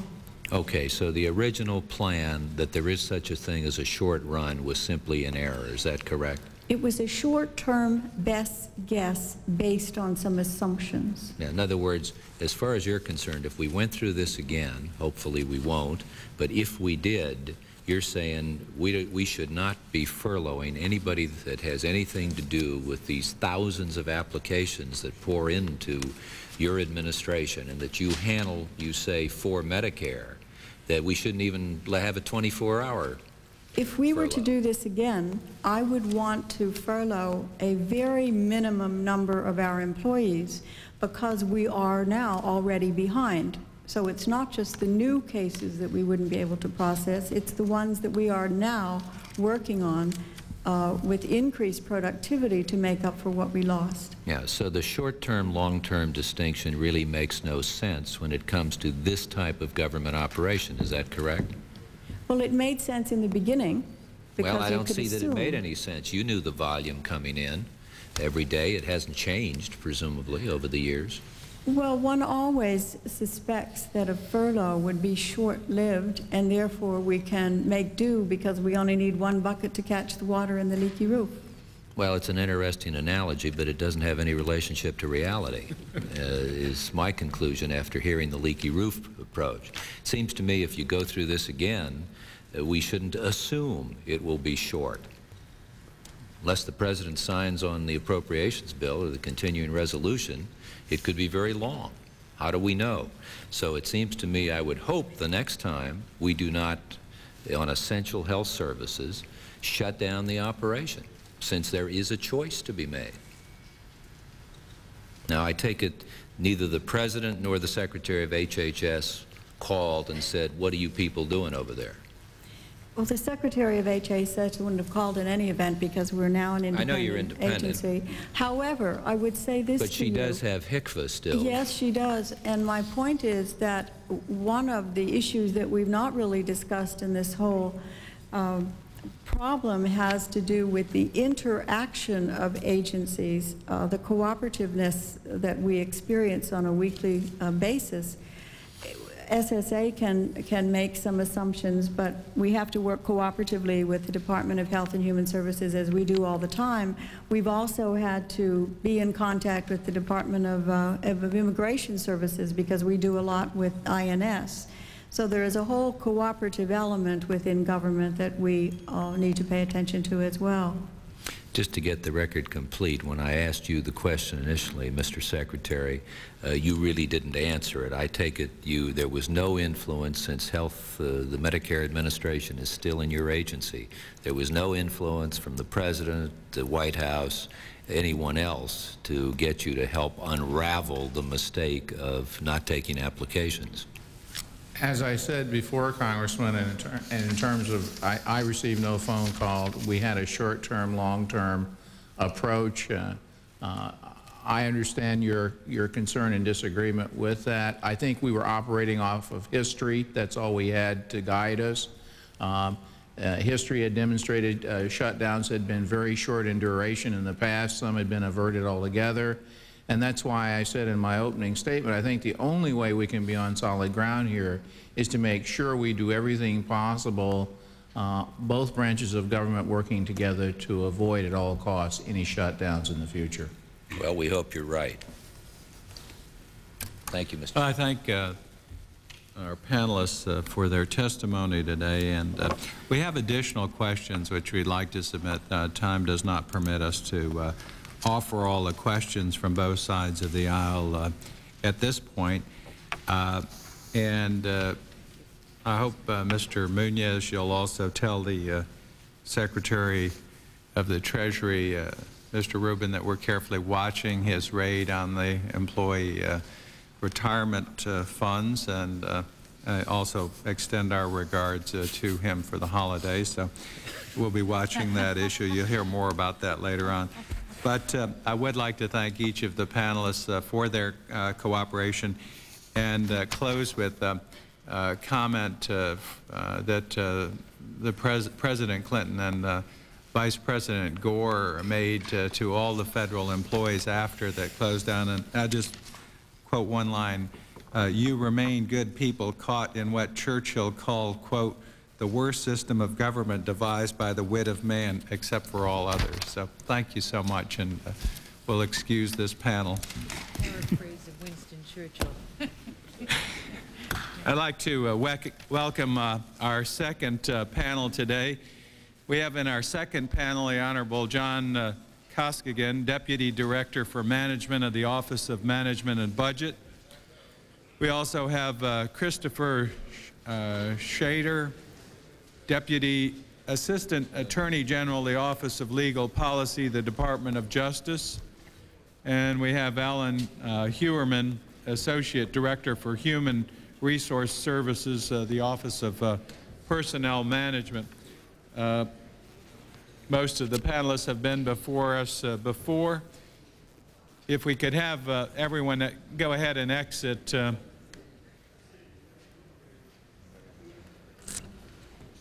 get order here in the hearing room. Most of you have been before us before. Know it's the custom to swear in our witnesses. If you'll rise, raise your right hand. Do you swear that the testimony you're about to give before this subcommittee of Congress is the whole truth and nothing but the truth? Thank you. Well, welcome back, Mr. Koskinen, the Office of Management Budget. As you know, we try to have you abbreviate your statement, and we will make your entire comments part of the record. So we welcome you, and you're recognized. Thank you, Mr. Chairman. I may ask your indulgence to add a few seconds to my response, because I'd like to build into my oral testimony responses to some of the questions that the panel has raised. That's fine. Go right ahead. I appreciate the invitation to appear today before the House Civil Service Committee to discuss the shutdown of government service that occurred in the middle of November because of the lack of appropriations. The federal government shut down because neither a complete set of appropriation bills nor a continuing resolution was enacted in a timely way. The Constitution and the Anti-Deficiency Act require that an agency only incur obligations to make payments when the Congress has passed and the President has signed either an appropriation bill for the agency or a temporary appropriation known as a continuing resolution.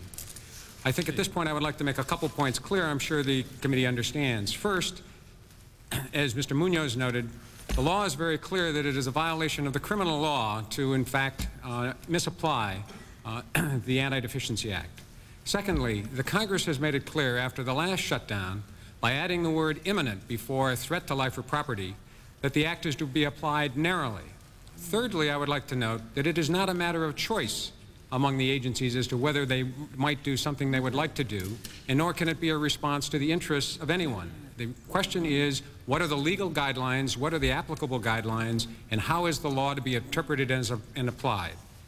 The failure to enact appropriation bills resulted in substantial cost to taxpayers and degradation of government services. The clearest lesson to be drawn from the recent government shutdown is that it should not be allowed to happen again. Disputes over budget priorities should not be resolved in a crisis atmosphere in which federal workers and recipients of government services are needlessly harmed. With regard to the government-wide impact of the shutdown, we ask the agencies to submit preliminary estimates of the effects of the shutdown on their operations and the resulting costs. The monetary costs are currently estimated at more than $700 million, with approximately $400 to $450 million of that being payroll costs for furloughed employees. Significant additional costs that cannot be determined at this time include interest payments to third parties required under the Prompt Payment Act and the Cash Management Improvement Act when the federal government does not pay its bills on time. There will also be additional personnel costs necessary to deal with the backlog of work resulting from the shutdown. As significant as the monetary costs are the denial of basic and important services to the American public. Millions of Americans were inconvenienced or will be delayed in the receipts of payments and benefits to which they are entitled. Some agencies and activities were already funded and therefore were allowed to continue to function during the shutdown. For example, the Department of Agriculture did not shut down because its appropriation bill had been enacted into law. And the U.S. Postal Service did not shut down because it is funded through fees. The major exception to the prohibition against incurring an obligation without an appropriation is for emergency actions to protect against imminent threats to life or property. For the record, I would like to clear up a very unfortunate use of the terms essential and non-essential, which unfortunately we've continued to talk about this morning. These terms do not appear anywhere in the statute. I would emphasize that. These terms do not appear anywhere in the statute. When there are no appropriations, all employees are furloughed, except for those performing activities that provide for national security, relate to the conduct of foreign relations, provide for continuing mandatory benefit payments, and, most importantly, which covers most of the workers we're talking about, for emergency activities to protect life and property. For example, medical care of inpatients and emergency outpatient care. If the distinction were between essential and non-essential, no employees would have been furloughed. In light of this subcommittee's long interest in and backing of a properly supported workforce, I know that you will join me to ensure that henceforth the shutdown distinctions are between emergency and non-emergency employees. As under past administrations, the Office of Management and Budget was responsible for preparing for the possibility of a shutdown. During the summer, in light of the delays in congressional actions on virtually all appropriation bills, speculation increased about a possible government shutdown due to a funding hiatus. As a result, Director Rivlin asked me to lead a working group to prepare for an orderly shutdown. This group was composed primarily of OMB staff, but included outside representatives from agencies such as the Department of Justice. Director Rivlin asked the Attorney General for advice regarding the permissible scope of government operations during a lapse in appropriations, because, as I noted earlier, after the last shutdown in October of 1990, Congress had amended the Anti-Deficiency Act to insert the words imminent before the words threat to life or property. On August 16, 1995, the Office of Legal Counsel in the Department of Justice updated the 1981 opinion of the Attorney General, interpreting the law pertaining to government operations during a lapse in appropriations. On August 22nd, Director Rivlin asked that the heads of all executive departments and agencies send to OMB updated contingency plans to deal with a funding hiatus based on the 1981 Attorney General's opinion as updated by the Department of Justice. There's been a tone of irony in this hearing. On the one hand, we've been accused of planning too far ahead and providing too much planning, and on the other hand, we've been accused of not providing enough planning. Let me make a few things clear. Congressman Clinger, Chairman Clinger, referred to the July 26th advice to the agencies from Director Rivlin. That advice clearly states, as does the subsequent advice on August 17th, that the advice there to the agencies was with regard to the ultimate impact of declines as a result of appropriation bills that might be passed. Neither of those guidances asked for updated shutdown plans. The actual request, as noted in my testimony, came on August 22nd. We have asked, questions have been raised about inconsistencies across the board. As noted by Secretary Administrator Chater, inconsistencies are built into the operation of the government. Social Security is forward funded, has a continuing obligation, and therefore historically limited administrative functions have been implied from that situation. VA benefits are appropriated. In the absence of an appropriation, there is no ability to imply an exception for employees unless there is an emergency. We talked about the Civil Service Retirement Fund. The Civil Service Retirement Fund continued to operate because, in fact, those operations were paid for by the Retirement Fund. So as we go across the board, the inconsistencies arise not because of a difference in view of the agencies, but because of a difference of legal and financial situation of the programs being considered. When agencies were asked to review their plans, they were told to assume a short shutdown with the understanding that plans would need revision in light of a more protracted shutdown and might need to be adjusted for unforeseeable circumstances. OMB assumed this was appropriate because shutdowns since 1981 had averaged 2 days. With the participation of the Department of Justice, we reviewed the plans for general conformity with the Attorney General's opinion and government-wide consistency. The working group also developed a commonly set of questions with appropriate answers for distribution to the agencies. These materials were integrated with those developed by the Office of Personnel Management for employment issues, such as the impact of furloughs on employees' pay, leave, and benefits. Fortunately, a continuing resolution was enacted before the beginning of the fiscal year, providing funding through November 13th. Again, we asked for plans on August 22nd, planning for a potential shutdown on September 30th, 6 weeks in advance. I might note in passing that one of the reasons we were planning in advance was the Speaker of the House had made it clear in April and June that his plan was, in fact, to shut the government down. However, by November 9th, only 2 appropriation bills had been enacted for fiscal year 1996. Therefore, Director Rivlin informed the heads of executive departments and agencies that it was possible that Congress would not pass a second acceptable continuing resolution by Monday, November 13th. With regard to Congressman Moran's very good question about what happened on the 13th, on November 9th, there is guidance the committee has a copy of from Director Rivlin advising the employees that the agencies that you should review your shutdown plans and ensure, quote, that your employees are properly informed. On November 13th, we advised the agencies that there was great risk that there would not be a continuing resolution, but I would remind the committee in response to Congressman Moran's question that the continuing resolution, or the appropriations in the continuing resolution, did not expire until midnight Monday. We therefore were obligated through the night on Monday to see what the Congress would do. Historically in the past, in many occasions, the Congress has actually acted the day after the appropriation. So the judgment was made that rather than furloughing employees and having no one here on Tuesday in the face of a potential continuing resolution, we should behave as we had historically always done, which was to bring everyone in with notification beforehand as to who were going to be emergency employees and who were not going to be designated emergency. And if there were no continuing resolution on Tuesday morning, by the middle of the day in an orderly shutdown, activities would be shut down, and those would in fact be in obligations incurred by the government for the employees through the time that they spent working on that day. On the morning of November 14th, Director Rivlin advised the agencies to proceed with the shutdown in the face of the absence of a continuing resolution. As the shutdown continued for an unprecedented period of time, and I think that's one of the things this committee should bear in mind, the Congress had never in history caused the government to shut down for more than 2 working days. By the time we got to Thursday and Friday, we were in uncharted, unprecedented history. The Congress, for the first time, had shut the government down for a period of 4 working days heading into the weekend. As the shutdown continued, agencies were asked by OMB to review the implementation of their plans for developing emergency situations. As a result, on Friday, November 17th, the Social Security Administration and the Veteran Administration received approval to call back a number of personnel to work on Monday, November 20th. On Sunday, November 19th, HUD and the Department of Defense announced plans to recall a number of other workers to address developing emergencies. I'm sorry that Congressman Horn is not here. The question has been raised, isn't it inconsistent to say that someone is not an emergency employee on the first day and then on the 5th day determine that they are? And I think Administrator Chater's response is exactly right.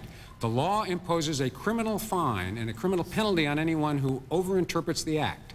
It is logical to assume that what is an emergency on the first day may not be an emergency on the 4th day, and conversely, what you can tolerate for a day or 2 becomes intolerable with the passage of time.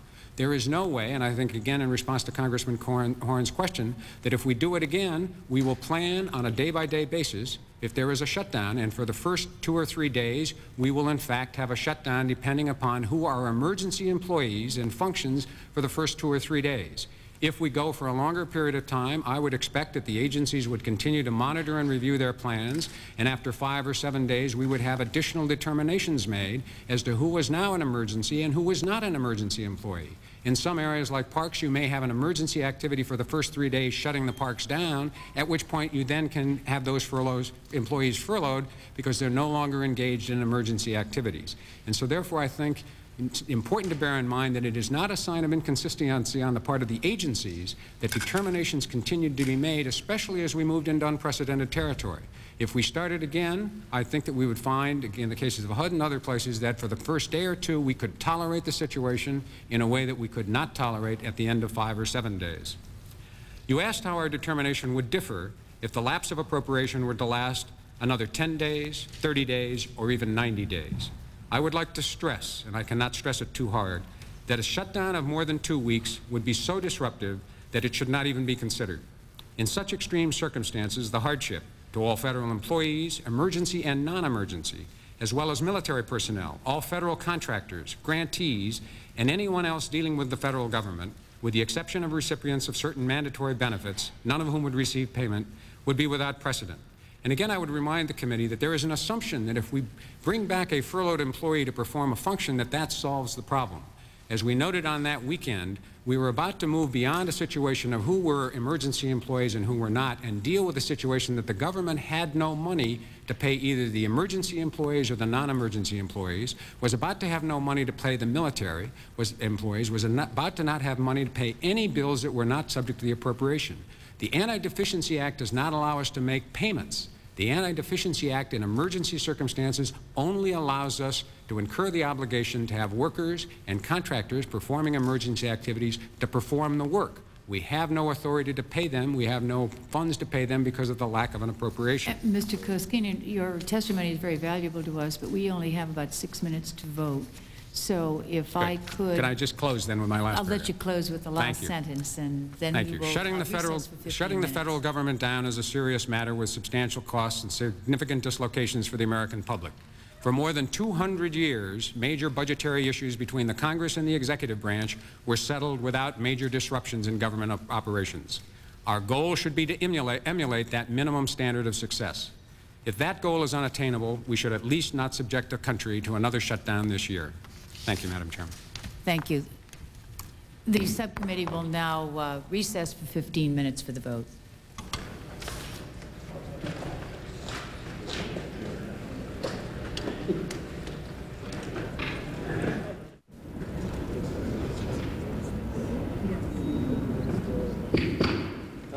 Call the meeting of the subcommittee back to order, and we will resume. I thank Mr. Koskinen for his testimony, and we will get back to you with questions, but at this time I want to call on Christopher Schrader, Deputy Assistant Attorney General, Office of Legal Policy, the Department of Justice. Excuse me if I've slaughtered your name a couple of times here. I've said Schrader. And that's very close, Mr. Chairman. Okay, good. And Schroeder, I called you earlier. She's leaving, but we're glad to have you with us.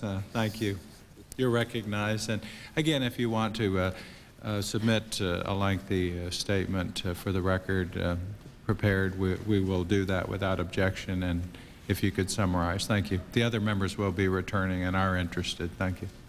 Thank you, Mr. Chairman and members of the committee.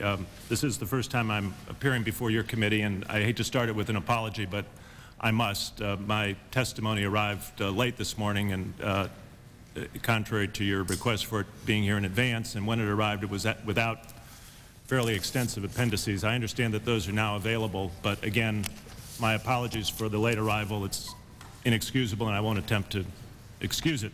I will offer to be available for questions at the staff level or in any other way you would think appropriate in order to accommodate the committee's interest. And just proceed. Thank you.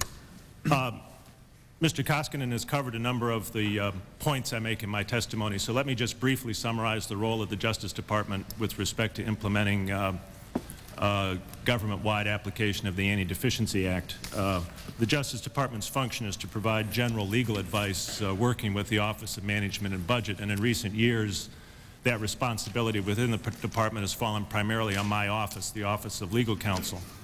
The advice we have given over the years, however, originated with an Attorney General opinion in 1981 from then Attorney General Civiletti. That basic interpretation of the legal regime governing a situation of lapsed appropriations has been in place since 1981 and has been consistently followed by the administrations of Presidents Carter, Reagan, Bush, and now President Clinton. Assistant Attorney General Dellinger of the Office of Legal Counsel issued a memorandum on August 16th of this year in response to a request from Director Rivlin to assess the implications of an amendment to the Anti-Deficiency Act that was enacted in 1990. And that was the occasion of the August 16th memorandum. That memorandum largely reiterates the Civiletti opinions and the views of the proper legal standards to be applied in this situation that have been in place at least since 1981, and does amend the Civiletti advice with respect to the interpretation of the emergency exception, which was the subject matter that was addressed in the 90 amendments. It is our function to provide legal advice, and the most significant laws we must interpret are Article 1, Section 9 of the Constitution, as you noted, Mr. Chairman, the Appropriations Clause, and Sections 13, 41, and 42 of Title 31 of the United States Code, the Anti-Deficiency Act. The only point of which I will be somewhat repetitious is to simply reiterate the point that's been made a number of times already this morning. The structure of the Anti-Deficiency Act is such that in the situation of a lapse of appropriations, first, no funds can be withdrawn from the Treasury, and second, there are limited exceptions provided in the Act for the incurring of obligations, such as to commitments to pay employees who are not furloughed and who remain at their posts. But in no situation in the recent shutdown were furloughed employees who were coming in on that basis in a position actually to receive a paycheck if we went to a payday that was the covered periods of the shutdown period. We can obligate the government to honor those compensation promises, but unless and until there's an appropriation, it would not have been possible to to meet the normal pay periods.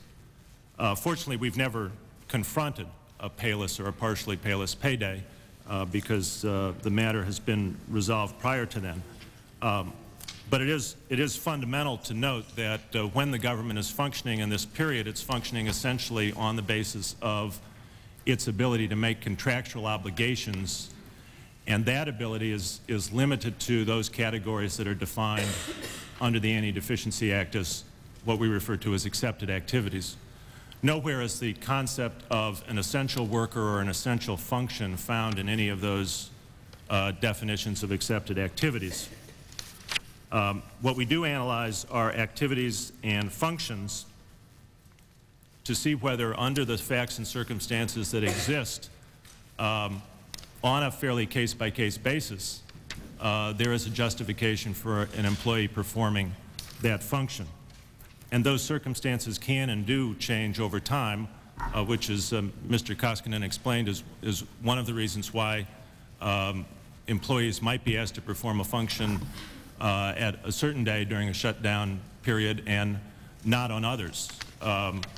We used an example in one of our memorandum of truck or vehicle maintenance not being an accepted function, assuming a short-term shutdown. But obviously, if you were maintaining a motor vehicle fleet to perform some otherwise authorized government activity, as time went on, you would have to perform some maintenance on those vehicles, or they would become unsafe to a degree that the protection of property or the safety of human life would be involved. So that the longer a shutdown went on, the more likely it would be that some agency's motor pool would have to call maintenance staff in to perform rudimentary services. A contrary example would be the kind of situation some of the large national parks may have faced, in which, although there was no funding available to continue the operation of those parks, when the lapse in appropriations occurred, there were still people in the interiors of large parks like Yosemite or Yellowstone or the Grand Canyon, and there was a rationale for Park Service personnel staying at their stations to ensure the safety of those individuals while they hiked out of the park, which often could take a couple of days. So that at the beginning of a shutdown, there would be a health and safety rationale for maintaining some personnel that would then cease. So the facts and circumstances are definitely a factor that agencies take into account, and that's one significant reason that plans and staffing levels have to be updated and reassessed in light of the circumstances that are the best estimates and understandings of the circumstances that obtain at the time those decisions are made. And with that, I'll conclude my remarks and be more than happy to respond to any questions you may have. We thank you, and we'll get back to questions. At this time, I'll recognize Alan Huerman, Associate Director for Human Resources Systems Service at the Office of Personnel Management. Mr. Chairman and members of the subcommittee, I appreciate the opportunity to be here today to discuss the Office of Personnel Management's role in the partial shutdown of the federal government that began on November 14, 1995.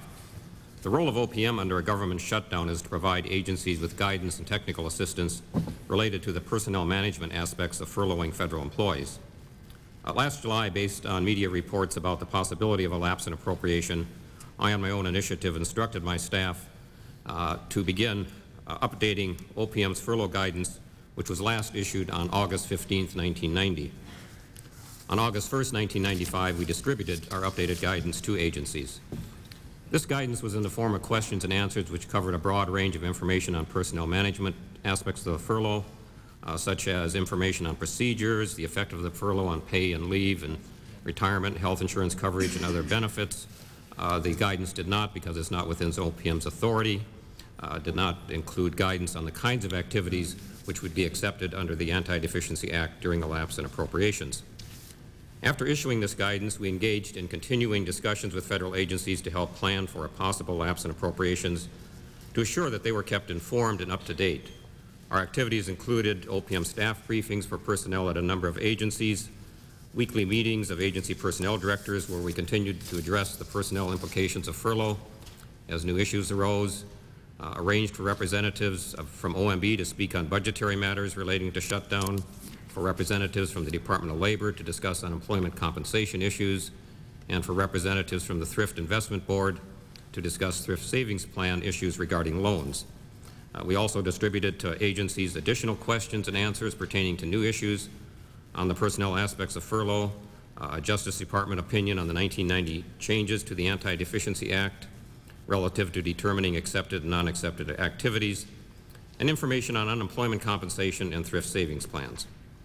Prior to and during the shutdown, OPM responded to individual inquiries from agencies, employees, unions, and the media on personnel aspects of furlough. On November 17, we issued to directors of personnel questions and answers addressing leave issues affecting accepted and non-accepted employees. On November 21, the day after the law authorizing retroactive pay was enacted and employees returned to work, we issued guidance on personnel documentation and on how to handle the pay and leave of employees for that period. Mr. Chairman, you asked about the assumptions made by OPM with respect to the length of the shutdown. We made no assumptions and none were needed with respect to our guidance. Our August guidance provided information on furloughs of 30 days or less and on furloughs of more than 30 days. The reason for this distinction is that there are different provisions in law governing furloughs depending on the length of the furlough. Furloughs of less than 30 days require adverse action procedures. Furloughs of more than 30 days require reduction in force procedures. Therefore, OPM's guidance was designed to cover both scenarios. If, as the shutdown continued, it appeared that it would last for an extended period, we would encourage agencies to provide employees with additional information, such as on employee assistance programs and financial counseling. However, our basic guidance on the personnel aspects of furlough would remain the same. You asked about the effect of a debt ceiling crisis on our guidance. The debt ceiling limits the government's ability to borrow cash, and therefore our guidance dealing with furlough procedures would not be affected. You also asked for a description of those OPM functions that were continued during the lapse in appropriations. OPM continued to carry out its responsibilities with regard to administration of federal employee benefits programs, such as retirement, health and life insurance, background suitability investigations, and managerial and executive training. These activities are funded out of either the retirement or insurance trust funds or OPM's revolving fund, and so were not affected by the lapse in appropriated funds. OPM also conducted activities related to the orderly shutdown of both OPM itself and other federal agencies. With regard to the costs associated with the furlough, we estimate that the salary and benefits paid to OPM employees who were furloughed totals approximately $1,238,700. We also incurred some incidental costs such as printing, mailing, and travel in connection with the orderly shutdown. We are providing you with all of the information you requested, including copies of all materials we issued with regard to the government shutdown and all pertinent documents associated with the shutdown at OPM. I want to thank you for the opportunity to discuss this with you today, and I'll be glad to respond to questions. I thank you, Mr. Hume, and also other panelists, witnesses today for their testimony. I have a few questions to start out with. First for Mr. Costigan.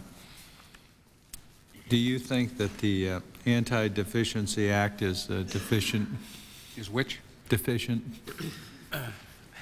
No, I think it, whatever modifications you make in it, I think ultimately you're dealing with a provision of the Constitution that provides that the executive branch cannot incur obligations without appropriations. The Anti-Deficiency Act, basically, as I noted in my testimony, provides some very narrow exceptions for having employees perform emergency activities and other activities, but does not provide any exceptions and cannot to the constitutional requirement that we can't make any payments and can only incur very limited obligations in the absence of an appropriation.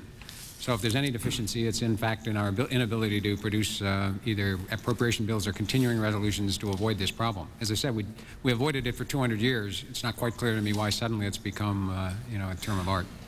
Well, I think everyone who's testified today that said has said that shutdowns have been sort of a way of life of governing the past 10, 12 years. Given the fact that I guess it's occurred on at least 10 occasions. And the difference, I think, in this particular shutdown was the duration. Yes. One of the things that we heard from the panelists, previous panelists, was variety in their plans for such an eventuality. Some prepared, it seems, short-term and long-term. Do you feel that the guidelines that you issued or requests were sufficient? and what how they responded was adequate. And then we saw a great disparity between the plans. I did the presentation of this 184 pages of the Department of Labor versus the 2 pages and 30 pages addendum for HHS, I believe it was. What's your reflection on this now? Our reflection is the agencies were advised that they should plan for a short shutdown in light of the history that we'd never had a shutdown for more than 1 or 2 days. When agency asked for more detailed guidance, we said, as you heard, that it would be in the range of 5 to 7 days. All of the plans and all of our discussions with them contemplated that if the shutdown lasted longer, it would begin to cause people to have to re-examine developing emergencies in their activities. So it did not surprise us, and in fact we encouraged the agencies as the first week drew to a close to review their plans in light of the unprecedented nature of the shutdown. And I would note, the question was raised about the next other point about the difference in the size of the plans. The agencies have been required to maintain shutdown plans since 1980. The guidance from Director Rivlins on August 22nd specifically notes that the purpose of the review was for the agencies to review those existing plans in light of the new legislation and the updated Attorney General's opinion provided by the Office of Legal Counsel and make whatever changes seemed appropriate.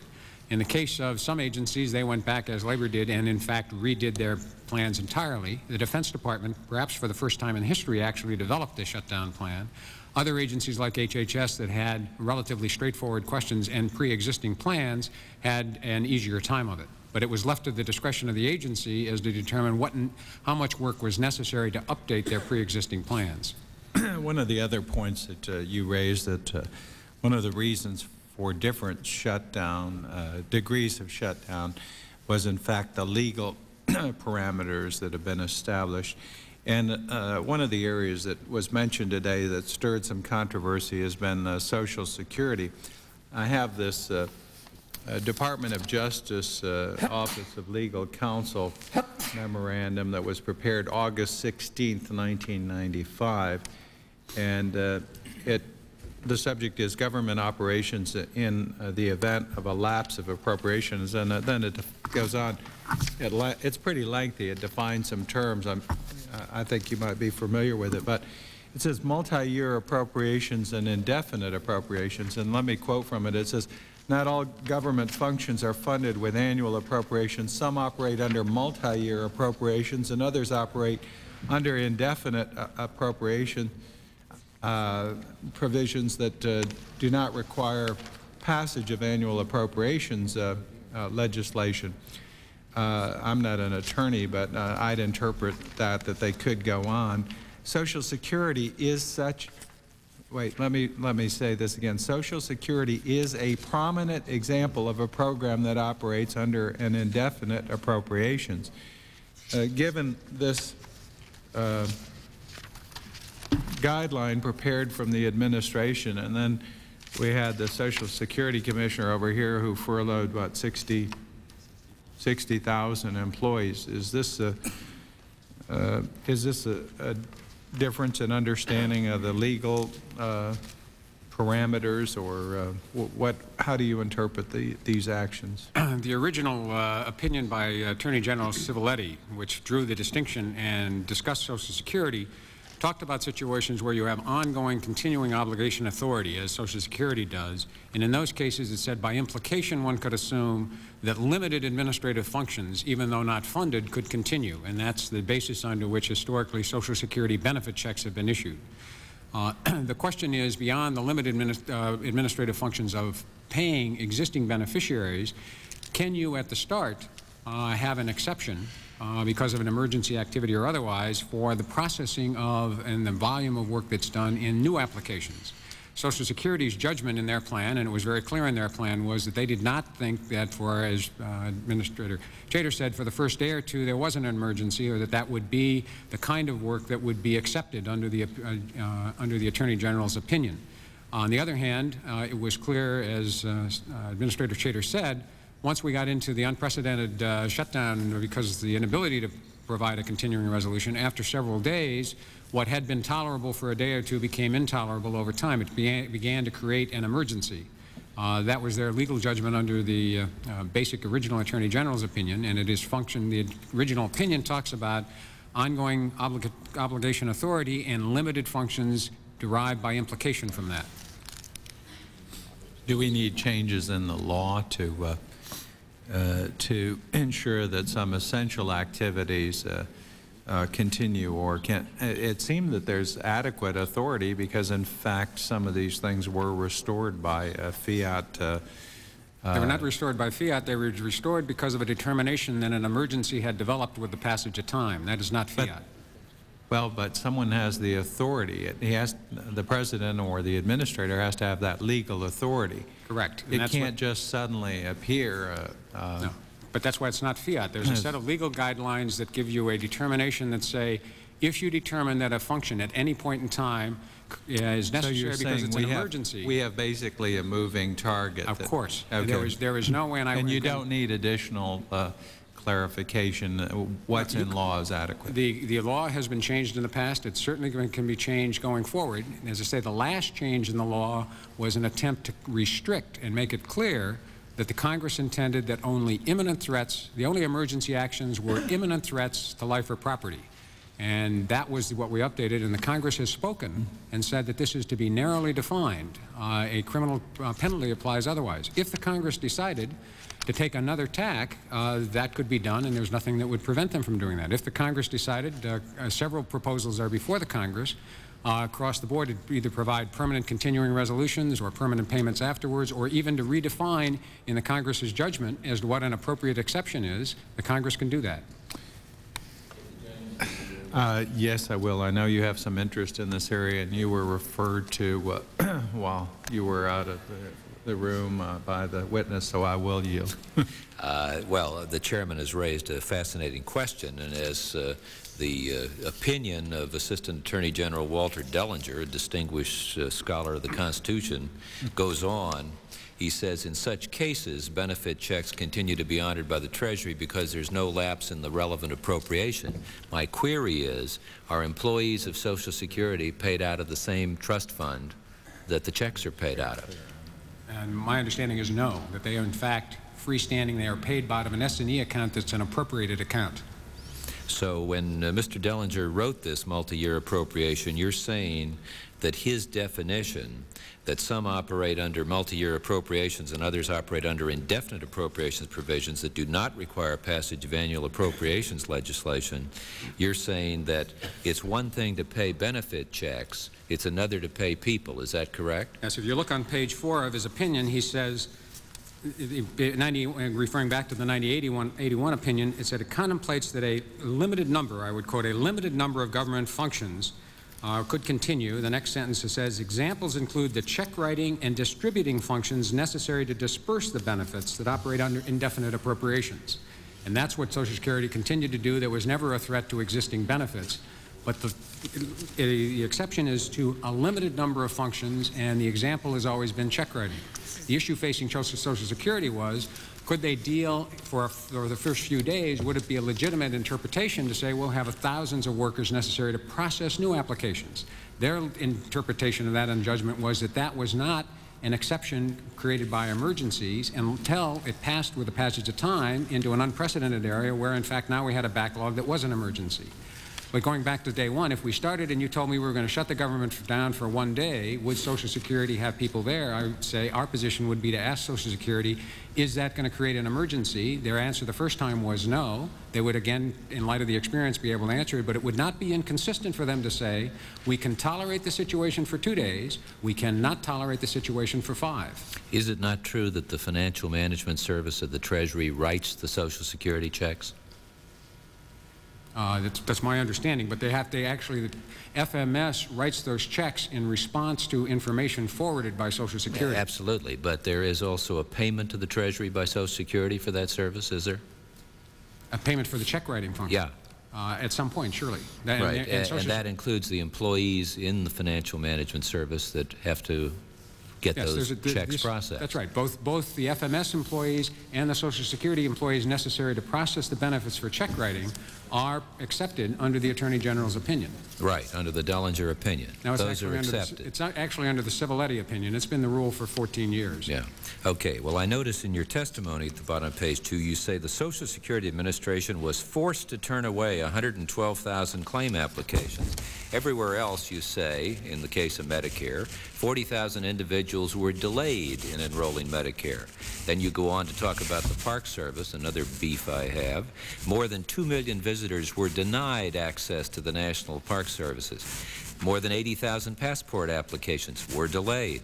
More than 80,000 visas to visitors who spend an average of $3,000 on the trips were delayed, et cetera, et cetera. Then you get down to customer service, internal revenue, were halted. Social Security, you say, was forced. The only person that forced them was the Commissioner of Social Security that made the decision, and OMB that backed her up. Because they made a determination that under the law passed by Congress, that was the action they had to take. It goes back to the Chairman's thing. If you would like to change the law, that's open to you. But that was an interpretation, their judgment, in response to, as I say, the threat, as Secretary Munoz noted, that if you make a violation, you are in fact subject to criminal penalties. The fact that nobody's been prosecuted that I know of, because we've never had a shutdown that lasted more than 5 or 6 days, does not seem to me particularly great comfort to anyone you're asking to make these judgments. Yeah. Well, Mr. Chairman, we obviously have a clear case where your committee can render a service to straighten out the law on this subject one way or the other.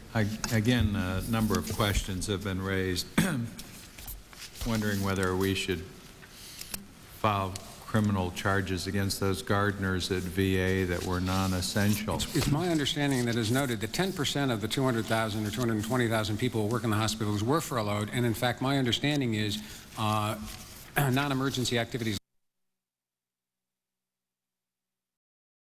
support services necessary to support the emergency activities. Well, the same thing relates to PR shops. I mean, we have thousands of PR people in the various agencies. But you heard from someone could make a case for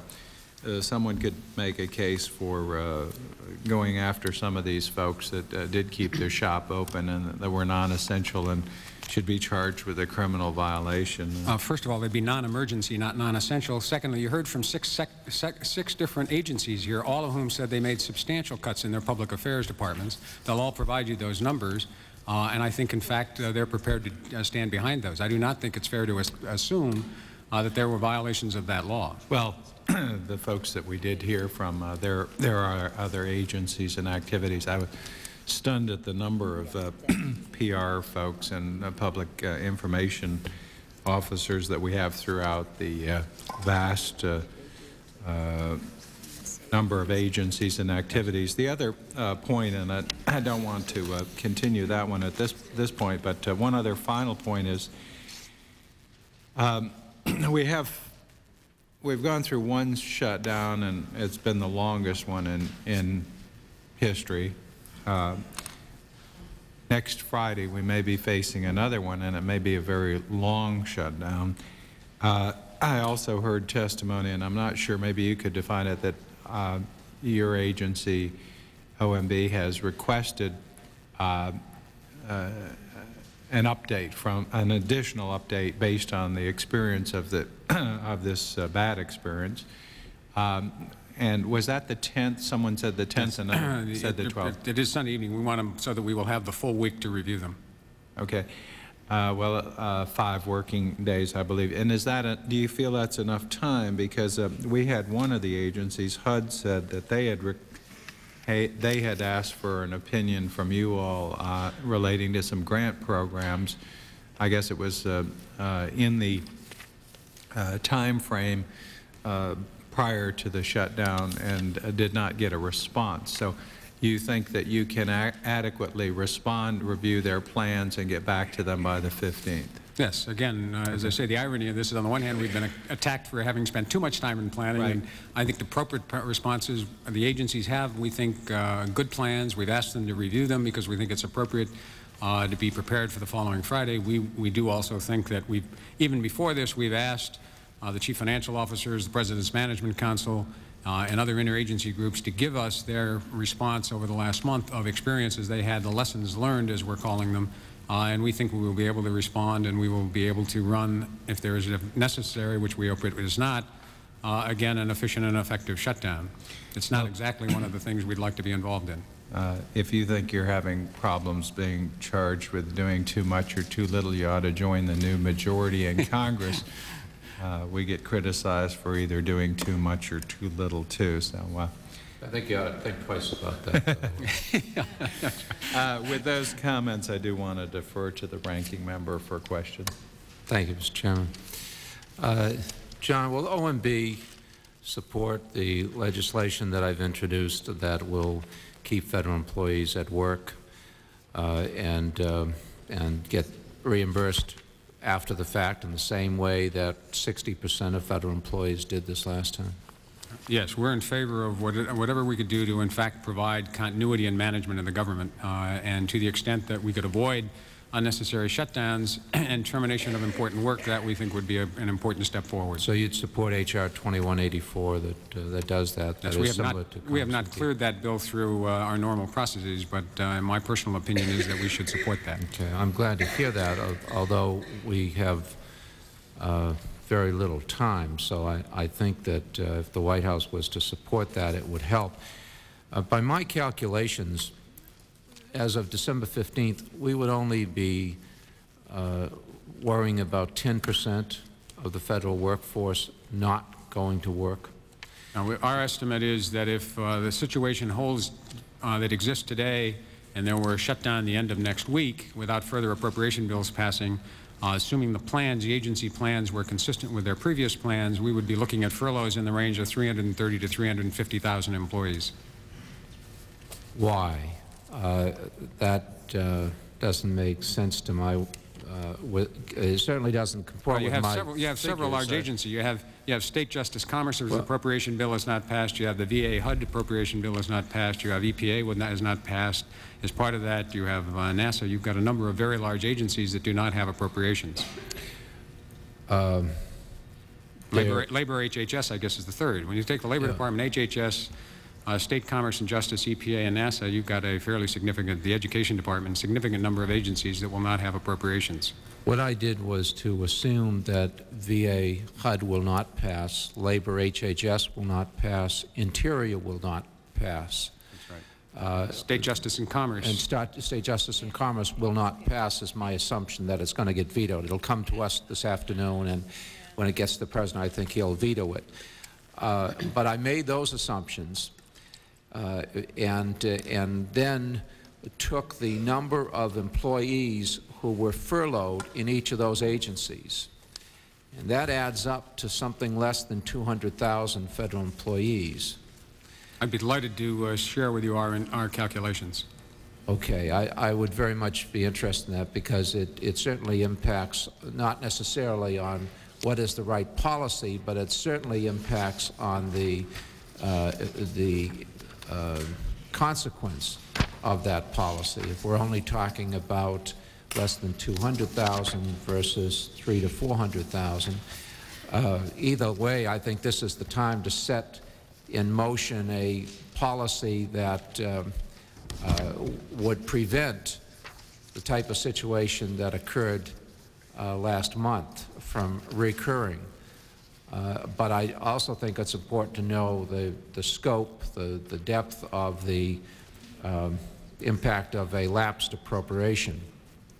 And I think it's terribly important for the White House to give some expedited review of H.R. 2184 that would keep federal employees at work. But I'd like to ask you, would you anticipate a change in the proportion of employees who were furloughed the last time the government shut down versus those that you would furlough as of December 15th if there was a recurrence of a lapsed appropriation situation? Well, we can't answer that question until we hear back from the agencies. Again, our process from the start, starting in the middle of August, has been to rely on the agencies and their counsel and their managers to make the judgments. And similarly, we'll rely on them to make their adjustments according to what they now know. but nothing has occurred that thus far would lead me to conclude there will be significant changes. Well, I understand that you need to hear from the agencies, but we just heard from the agencies. And Shirley Shea, the Commissioner of Social Security, used the analogy of a leaking roof, and that if it goes very long, you have to put far more people back to work to ensure that you don't have a chaotic situation. In the testimony from the Deputy Secretary of HHS, he indicated that a second shutdown would necessitate more people being employed.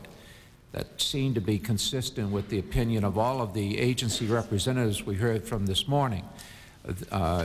One reason might be that this could occur at a time when you have to prepare for the issuance of major grants like the AFDC and Medicaid and Social Services, Head Start, and the like.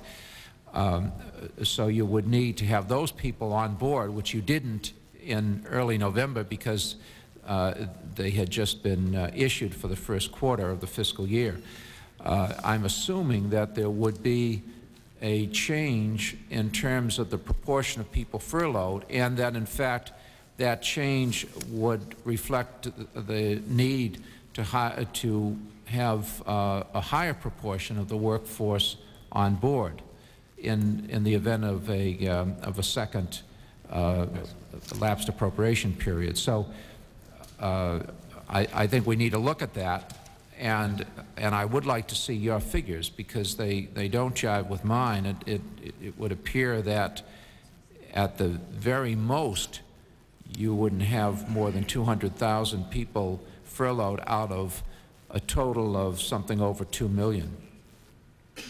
Well, I will share those with you. We do, as I say, subject to change, and that's why we've asked the agencies formally to give us their updates for all those regions. Our number is over 300,000, and I'll share that with you. Yeah, we need to look at that. What measures is the White House or OMB in the sense of recommending to the White House taking to avoid the kind of chaos that occurred during the first government shutdown? In other words, to create a different situation. How have you learned from the last experience to improve? Well, I guess first of all, I would challenge the question of whether it was chaos. Actually, as the one who fielded all the calls for the 10 days and responded to the agency inquiries, it appeared to us that, in fact, and the agency's response was that it ran smoothly. Some of your constituents, I understand, I gather, have given you anecdotal information otherwise. Our judgment is that the agencies made the right judgments. They informed their employees in a proper time. Clearly, this time around, everyone who was a non-emergency employee the last time will have fair notice of that. I think the thing we see the shutdown as having run, as I say, it's not my goal in life to say the trains ran on time, but the shutdown we think ran efficiently and effectively. We're prepared to do it again if necessary. We think it would be a major unfortunate and hopefully avoidable event, and we would hope that the Congress, if it cannot complete the work on the appropriation bills by the middle of December, would pass a continuing resolution to allow the government to continue to function. I understand that, and I would agree that chaos is too strong a term. I think that OMB did a commendable job in many areas in preparing for this. It could have been a far more chaotic situation had OMB not been as well managed and communicating as well with the agencies, almost all of whom reacted in a responsible, professional fashion. A more appropriate term would be imperfections in the process. I would think and I would hope that you would agree that there were some areas that could be improved upon were this to occur. The first would be, how do we prevent it from occurring, whether through legislation that would keep employees at work, which I've mentioned, or more advance notice, those types of things. I don't want to put words in your mouth, but I'd like to get a sense of how things are going to occur on December 12th, 13th, 14th, and 15th versus how things occurred on, what was the date, November 13th. 12th? 13th and 14th. Yeah, so... yes. Well, as I say, I think to the extent your constituents have talked to you in any particular agency, it's up to the agency to make sure employees receive appropriate notification. As I say, that problem is mooted to some substantial extent because, as I say, the people who were non-emergency employees in November obviously are on notice that they're likely to be non-emergency employees in mid-December, subject to changes by the agencies. We think that the guidance was clear. We need to make clear the area in which we are working with the agencies to make clear, is this issue about funding activities, that if you have an ongoing obligation authority such as Social Security or programs that have been adopted this year by the government, then you can in fact make payments. The question is, if there's been no obligation this year, it's an obligation of prior years, then some agencies, a couple agencies decided they could spend S&E or incur S&E obligations in this fiscal year, even though there was no congressional action in this year. Most agencies took the other tack, which was consistent with the advice we gave, and we will make sure that there's consistent response to that. And we will review the agency's plans because, again, to the extent that they think on the basis of what their experience was the first time around, they want to make changes in those plans, that's what we're encouraging them to do. Our instructions from the start, and it goes back to the question Congressman Horn asked, from the start in August, with all the meetings we have and all the guidance we gave, our instructions to the agencies was to take the legal guidance, take their earlier plans, and play it right down the middle. We did not reach to go in one direction or another. We think that, and I continue to believe, this is too serious a matter to run the risk of being legitimately accused of having shut down more of the government than is legally necessary. And that decision has to be made initially by the agencies. On the other hand, I understand, as several of the members here today have said, there are a number of activities that people are unhappy about having shut down. Congressman Horn talked about he's unhappy that people could not go to the parks. Again, those aren't judgments we make. Those are legal decisions that are required by the statute. And our role here is to simply apply the law as best we can. I understand what you're saying. I do think, though, that they are judgments. They may be legally oriented judgments, but it's still a judgment call. Another judgment call is with regard to when grants go out, because there is a certain amount of discretion in terms of when grants are awarded. I would hope that the grants folk would be busy right now making sure that there is a minimal disruption. I don't think that they should be granting the whole year's funding level if that is not the custom. But I would hope that those grants that could go out within a period between, say, December 10th and December the 30th would go out on December 10th. I'm just suggesting that. And it's to cause minimal disruption out in the field with grantees who don't need to. I would think our objective would be to cause the least suffering possible, the least disruption, the least chaos. Another area where I would think there might be a value in some feedback is those employees who had to remain on the job might have got a better sense of how many other employees and which employees were also necessary given the work that had to be handled during that interim 4-day period. I would think that that would result in some adjustment of the numbers of people furloughed and who would get furloughed. Has there been any of that type of adjustment that has gotten back to you from any of the agencies?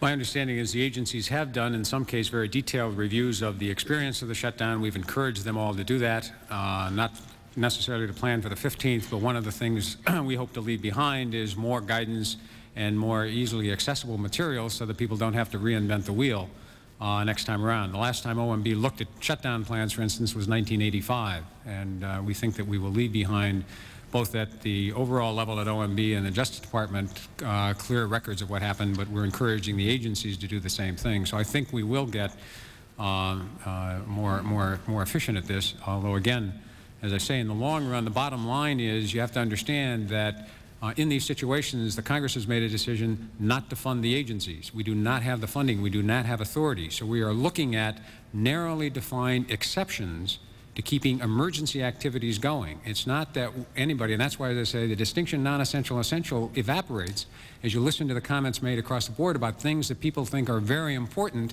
that cannot be done because legally we have been not authorized to do them. And so the question really is, the only window in the statute is what are the emergency exceptions for imminent threats to life or property. There's a significant amount of important work that gets done by the government, and if there's any positive to this shutdown, I think more and more Americans discovered that, contrary to some of the assertions made around about, well, nobody noticed, that there were significant amounts of activities that were not done because, in fact, the government had shut down. I appreciate what you're saying, and I also support what you have been doing, but 60% of the federal government doesn't fall under the category of imminent threat to the safety and protection of property. I don't argue with the legal basis of what you're saying, but the interpretation was much broader than what is in the law. I prefer that interpretation. I support, and I think the majority of the Congress would, but I think it's a valid point to make that there is a certain amount of judgment and discretion involved here, and I would hope that we would continue to exercise that judgment and discretion, and as I suggest, minimize the disruption to people's lives. And we're not just talking about federal employees, we're talking about the lives of American citizens who pay their taxes and have a right to have that money spent in the way that they've come to expect and should be able to. That's right. But again, when the chairman's comment will reverberate through the system, and as Mr. Munoz noted, every council and every department reminds all of the people making these judgments that it is in fact a statutory requirement with criminal penalties. And I know the chairman was not necessarily totally serious, but when you say, well, shouldn't we provide prosecution for people who kept too many of people in X, Y, or Z positions, perfectly legitimate approach, but the answer is you can't, there are judgments, but you have to understand this is, I told the agency, this is not beanbag. This is actually serious matters that affect, as you say, life and property, affect the interests of the public, but it's one of those things we should bear in mind when we ask questions like, and as the others have suggested, that we could have a shutdown for 30, 60, or 90 days, and what difference would it make? And what would difference make? It would bring home even more significantly, as I noted in my testimony, even after 10 to 14 days, the really catastrophic effects of talking about shutting down the government. So we ought to not gratuitously reach out to create any more problems than we have to, but you have to understand we're operating in a backdrop, against the backdrop of the Congress not have providing authorization at all for any activities except emergencies. I understand the backdrop. I've read the legal analyses. I'm just suggesting we exercise as much good judgment as we're capable of, which is a lot of it, and we don't necessarily maximize our capacity for good judgment in every situation all the time. I just have one quick question for OPM. You've got all the health care plans, FEHBP, that the open season is just closing. There's a lot of switching that's been going on this year because of the increase in premiums. Is there going to be any problem in getting those affected on time by OPM if there is a shutdown on December 15th? No, there will be no impact because in terms of December 15th, OPM does have an appropriation, and so all of our employees will be working on December. And in addition, those employees I thought they come from the agencies first, but I guess they go directly to OPM, and you can make the changes necessary for the agencies of whom the people are employed, by whom the people Yes, are I believe that's the case. You can. Right. Okay. All right. Thank you. I thank the gentleman. I think we're getting a clear definition here, Mr. Moran. I think that we can't jail the gardener, but we can jail the VA administrator who told the gardener go to work. We're narrowing the. For those gardeners who may be watching this, I don't think you're likely to be incarcerated anytime soon. I'd like to yield to the gentlelady from Maryland for her. I just wanted to ask, perhaps, Mr. Schroeder, I wondered if you might elaborate on the issue of the interruption of the private economy what the implications are in a shutdown? Well, in trying to assess what government functions can legitimately stay in operation under the law when there's a lapse in appropriation, one of the cases you confront which raises this issue most starkly is the FAA air traffic controllers. So long as planes are flying, those individuals are obviously performing functions that are necessary to avoid imminent threats to the safety of human life. And as long as you make the assumption that they will stay operating, we believe there's a valid justification under the law for keeping people in that kind of situation at their posts, even when there's a lapse in appropriations. It has been from time to time raised or speculated during prior shutdown experiences that the only justification under the law with respect to the FAA was to have them operate for whatever period of time it took them to safely land all the planes that were then aloft, so that after 3 or 4 hours, all the FAA employees in the various air traffic posts around the country who didn't have appropriated funds should walk off their jobs because they didn't any longer satisfy the emergency exception. We thought, and Attorney General Civiletti thought, and it's been a consistent interpretation of past administrations, that in the situation of a short shutdown, it is legitimate to assume that private activity over which the government doesn't have any direct legal control will continue operation. So instead of sending out a warning to passengers all around the country, don't fly after the first 3 hours of shutdown because the FAA controllers aren't there, we'd made the other assumption that we should assume that that activity will keep going, and it was beyond the legal requirements of the statute to literally close all of the commercial and non-commercial air traffic in the country. How did you determine what federal contracts should be continued or held in abeyance during the shutdown? Obviously, there's a tremendous impact on the private economy when we have a shutdown. I'm wondering how those determinations were made. Well, there again, the fundamental legal guidance that we provide relates to whether, to drawing a distinction between contracts for which there is funding and contracts for which there are not. Right. Under normal appropriations practice and under the terms of the Anti-Deficiency Act, where the funding is absent for the contract, there's no authorization for the agency to continue incurring obligations during a period of lapse of appropriation. If a contract is funded with multi-year or no-year or indefinite appropriations, then those contracts can continue. So other than the FAA, purely on the basis of whether there is funding? Excuse me? Except for FAA, purely on the basis of whether or not there is an appropriation, whether there's any funding for it. Yeah, that's right, with one small exception, and that is it is possible that contractors could be performing accepted activities for emergencies. Yeah. You may have building guard contracts or others where there may not be legal authority otherwise, as Mr. Schrader said, to continue the contract, but the function that they're performing is an emergency function, and therefore you can incur that obligation going forward. But otherwise, in the absence of funding, obviously those contracts terminate. Fine. Thank you, Mr. Chairman. I thank the gentlelady and also the ranking member and other colleagues for their participation today, and I want to also thank our witnesses. First of all, we do have additional questions. Mr. Schrader, we cover my base there with both pronunciations, but we have... I actually respond to either one. You should hear what I have to respond to sometime.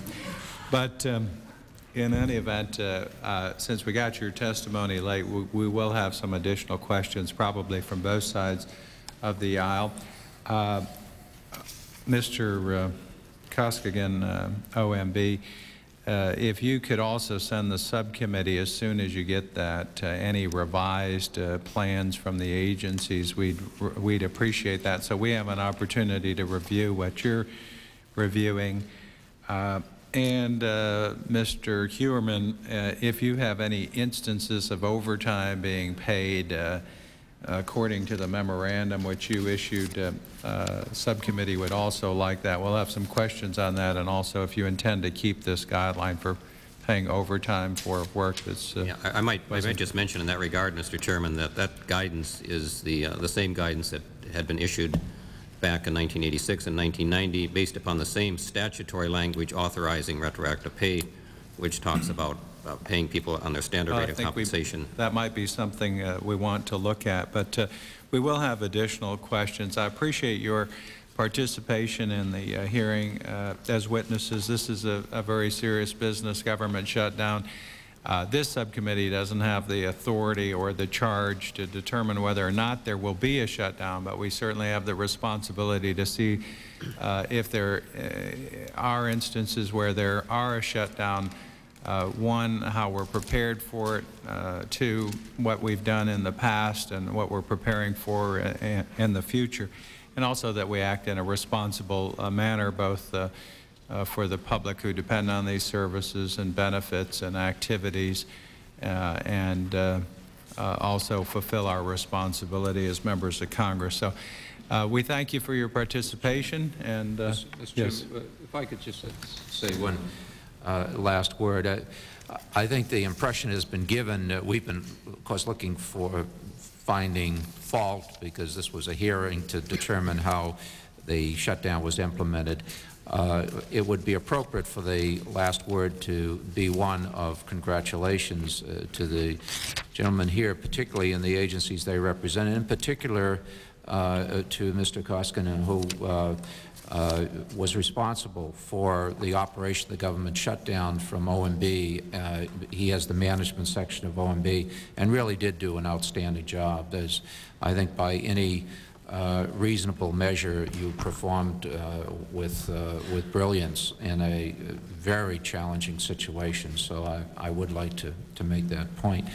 And lastly, Mr. Chairman, I want to ask you publicly, do you think we could mark up a bill that would enable federal employees to stay on the job rather than stay off the job and get paid nevertheless? I think that that's one thing that we should consider, and also I think we'll have that opportunity to hear from you and other individual members who have suggestions, and there are some lengthy suggestions and detailed suggestions for some improvements in the process. So I hope that we can convene this subcommittee on that subject next week, and hopefully make the changes that are necessary in the law. And you don't have to be a political scientist to realize that there, in fact, are some tremendous differences of opinion, and with this Congress, this administration, with a new freshman class, to see that that we could have more instances of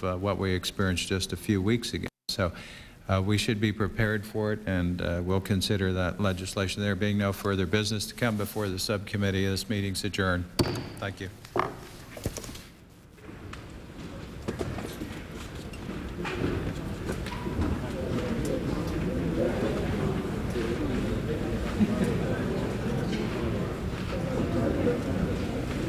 A temporary spending bill signed between the President and Congress will expire on December 15th. If the two sides are unable to reach agreement on a budget bill, the federal government will be forced to shut down again. So far, 6 of the 13 fiscal 1996 appropriations bills that fund government operations have not been signed into law. Thursday, the President sent his budget plan to Capitol Hill. White House officials and congressional Democrats met with House and Senate Republicans to review the proposal.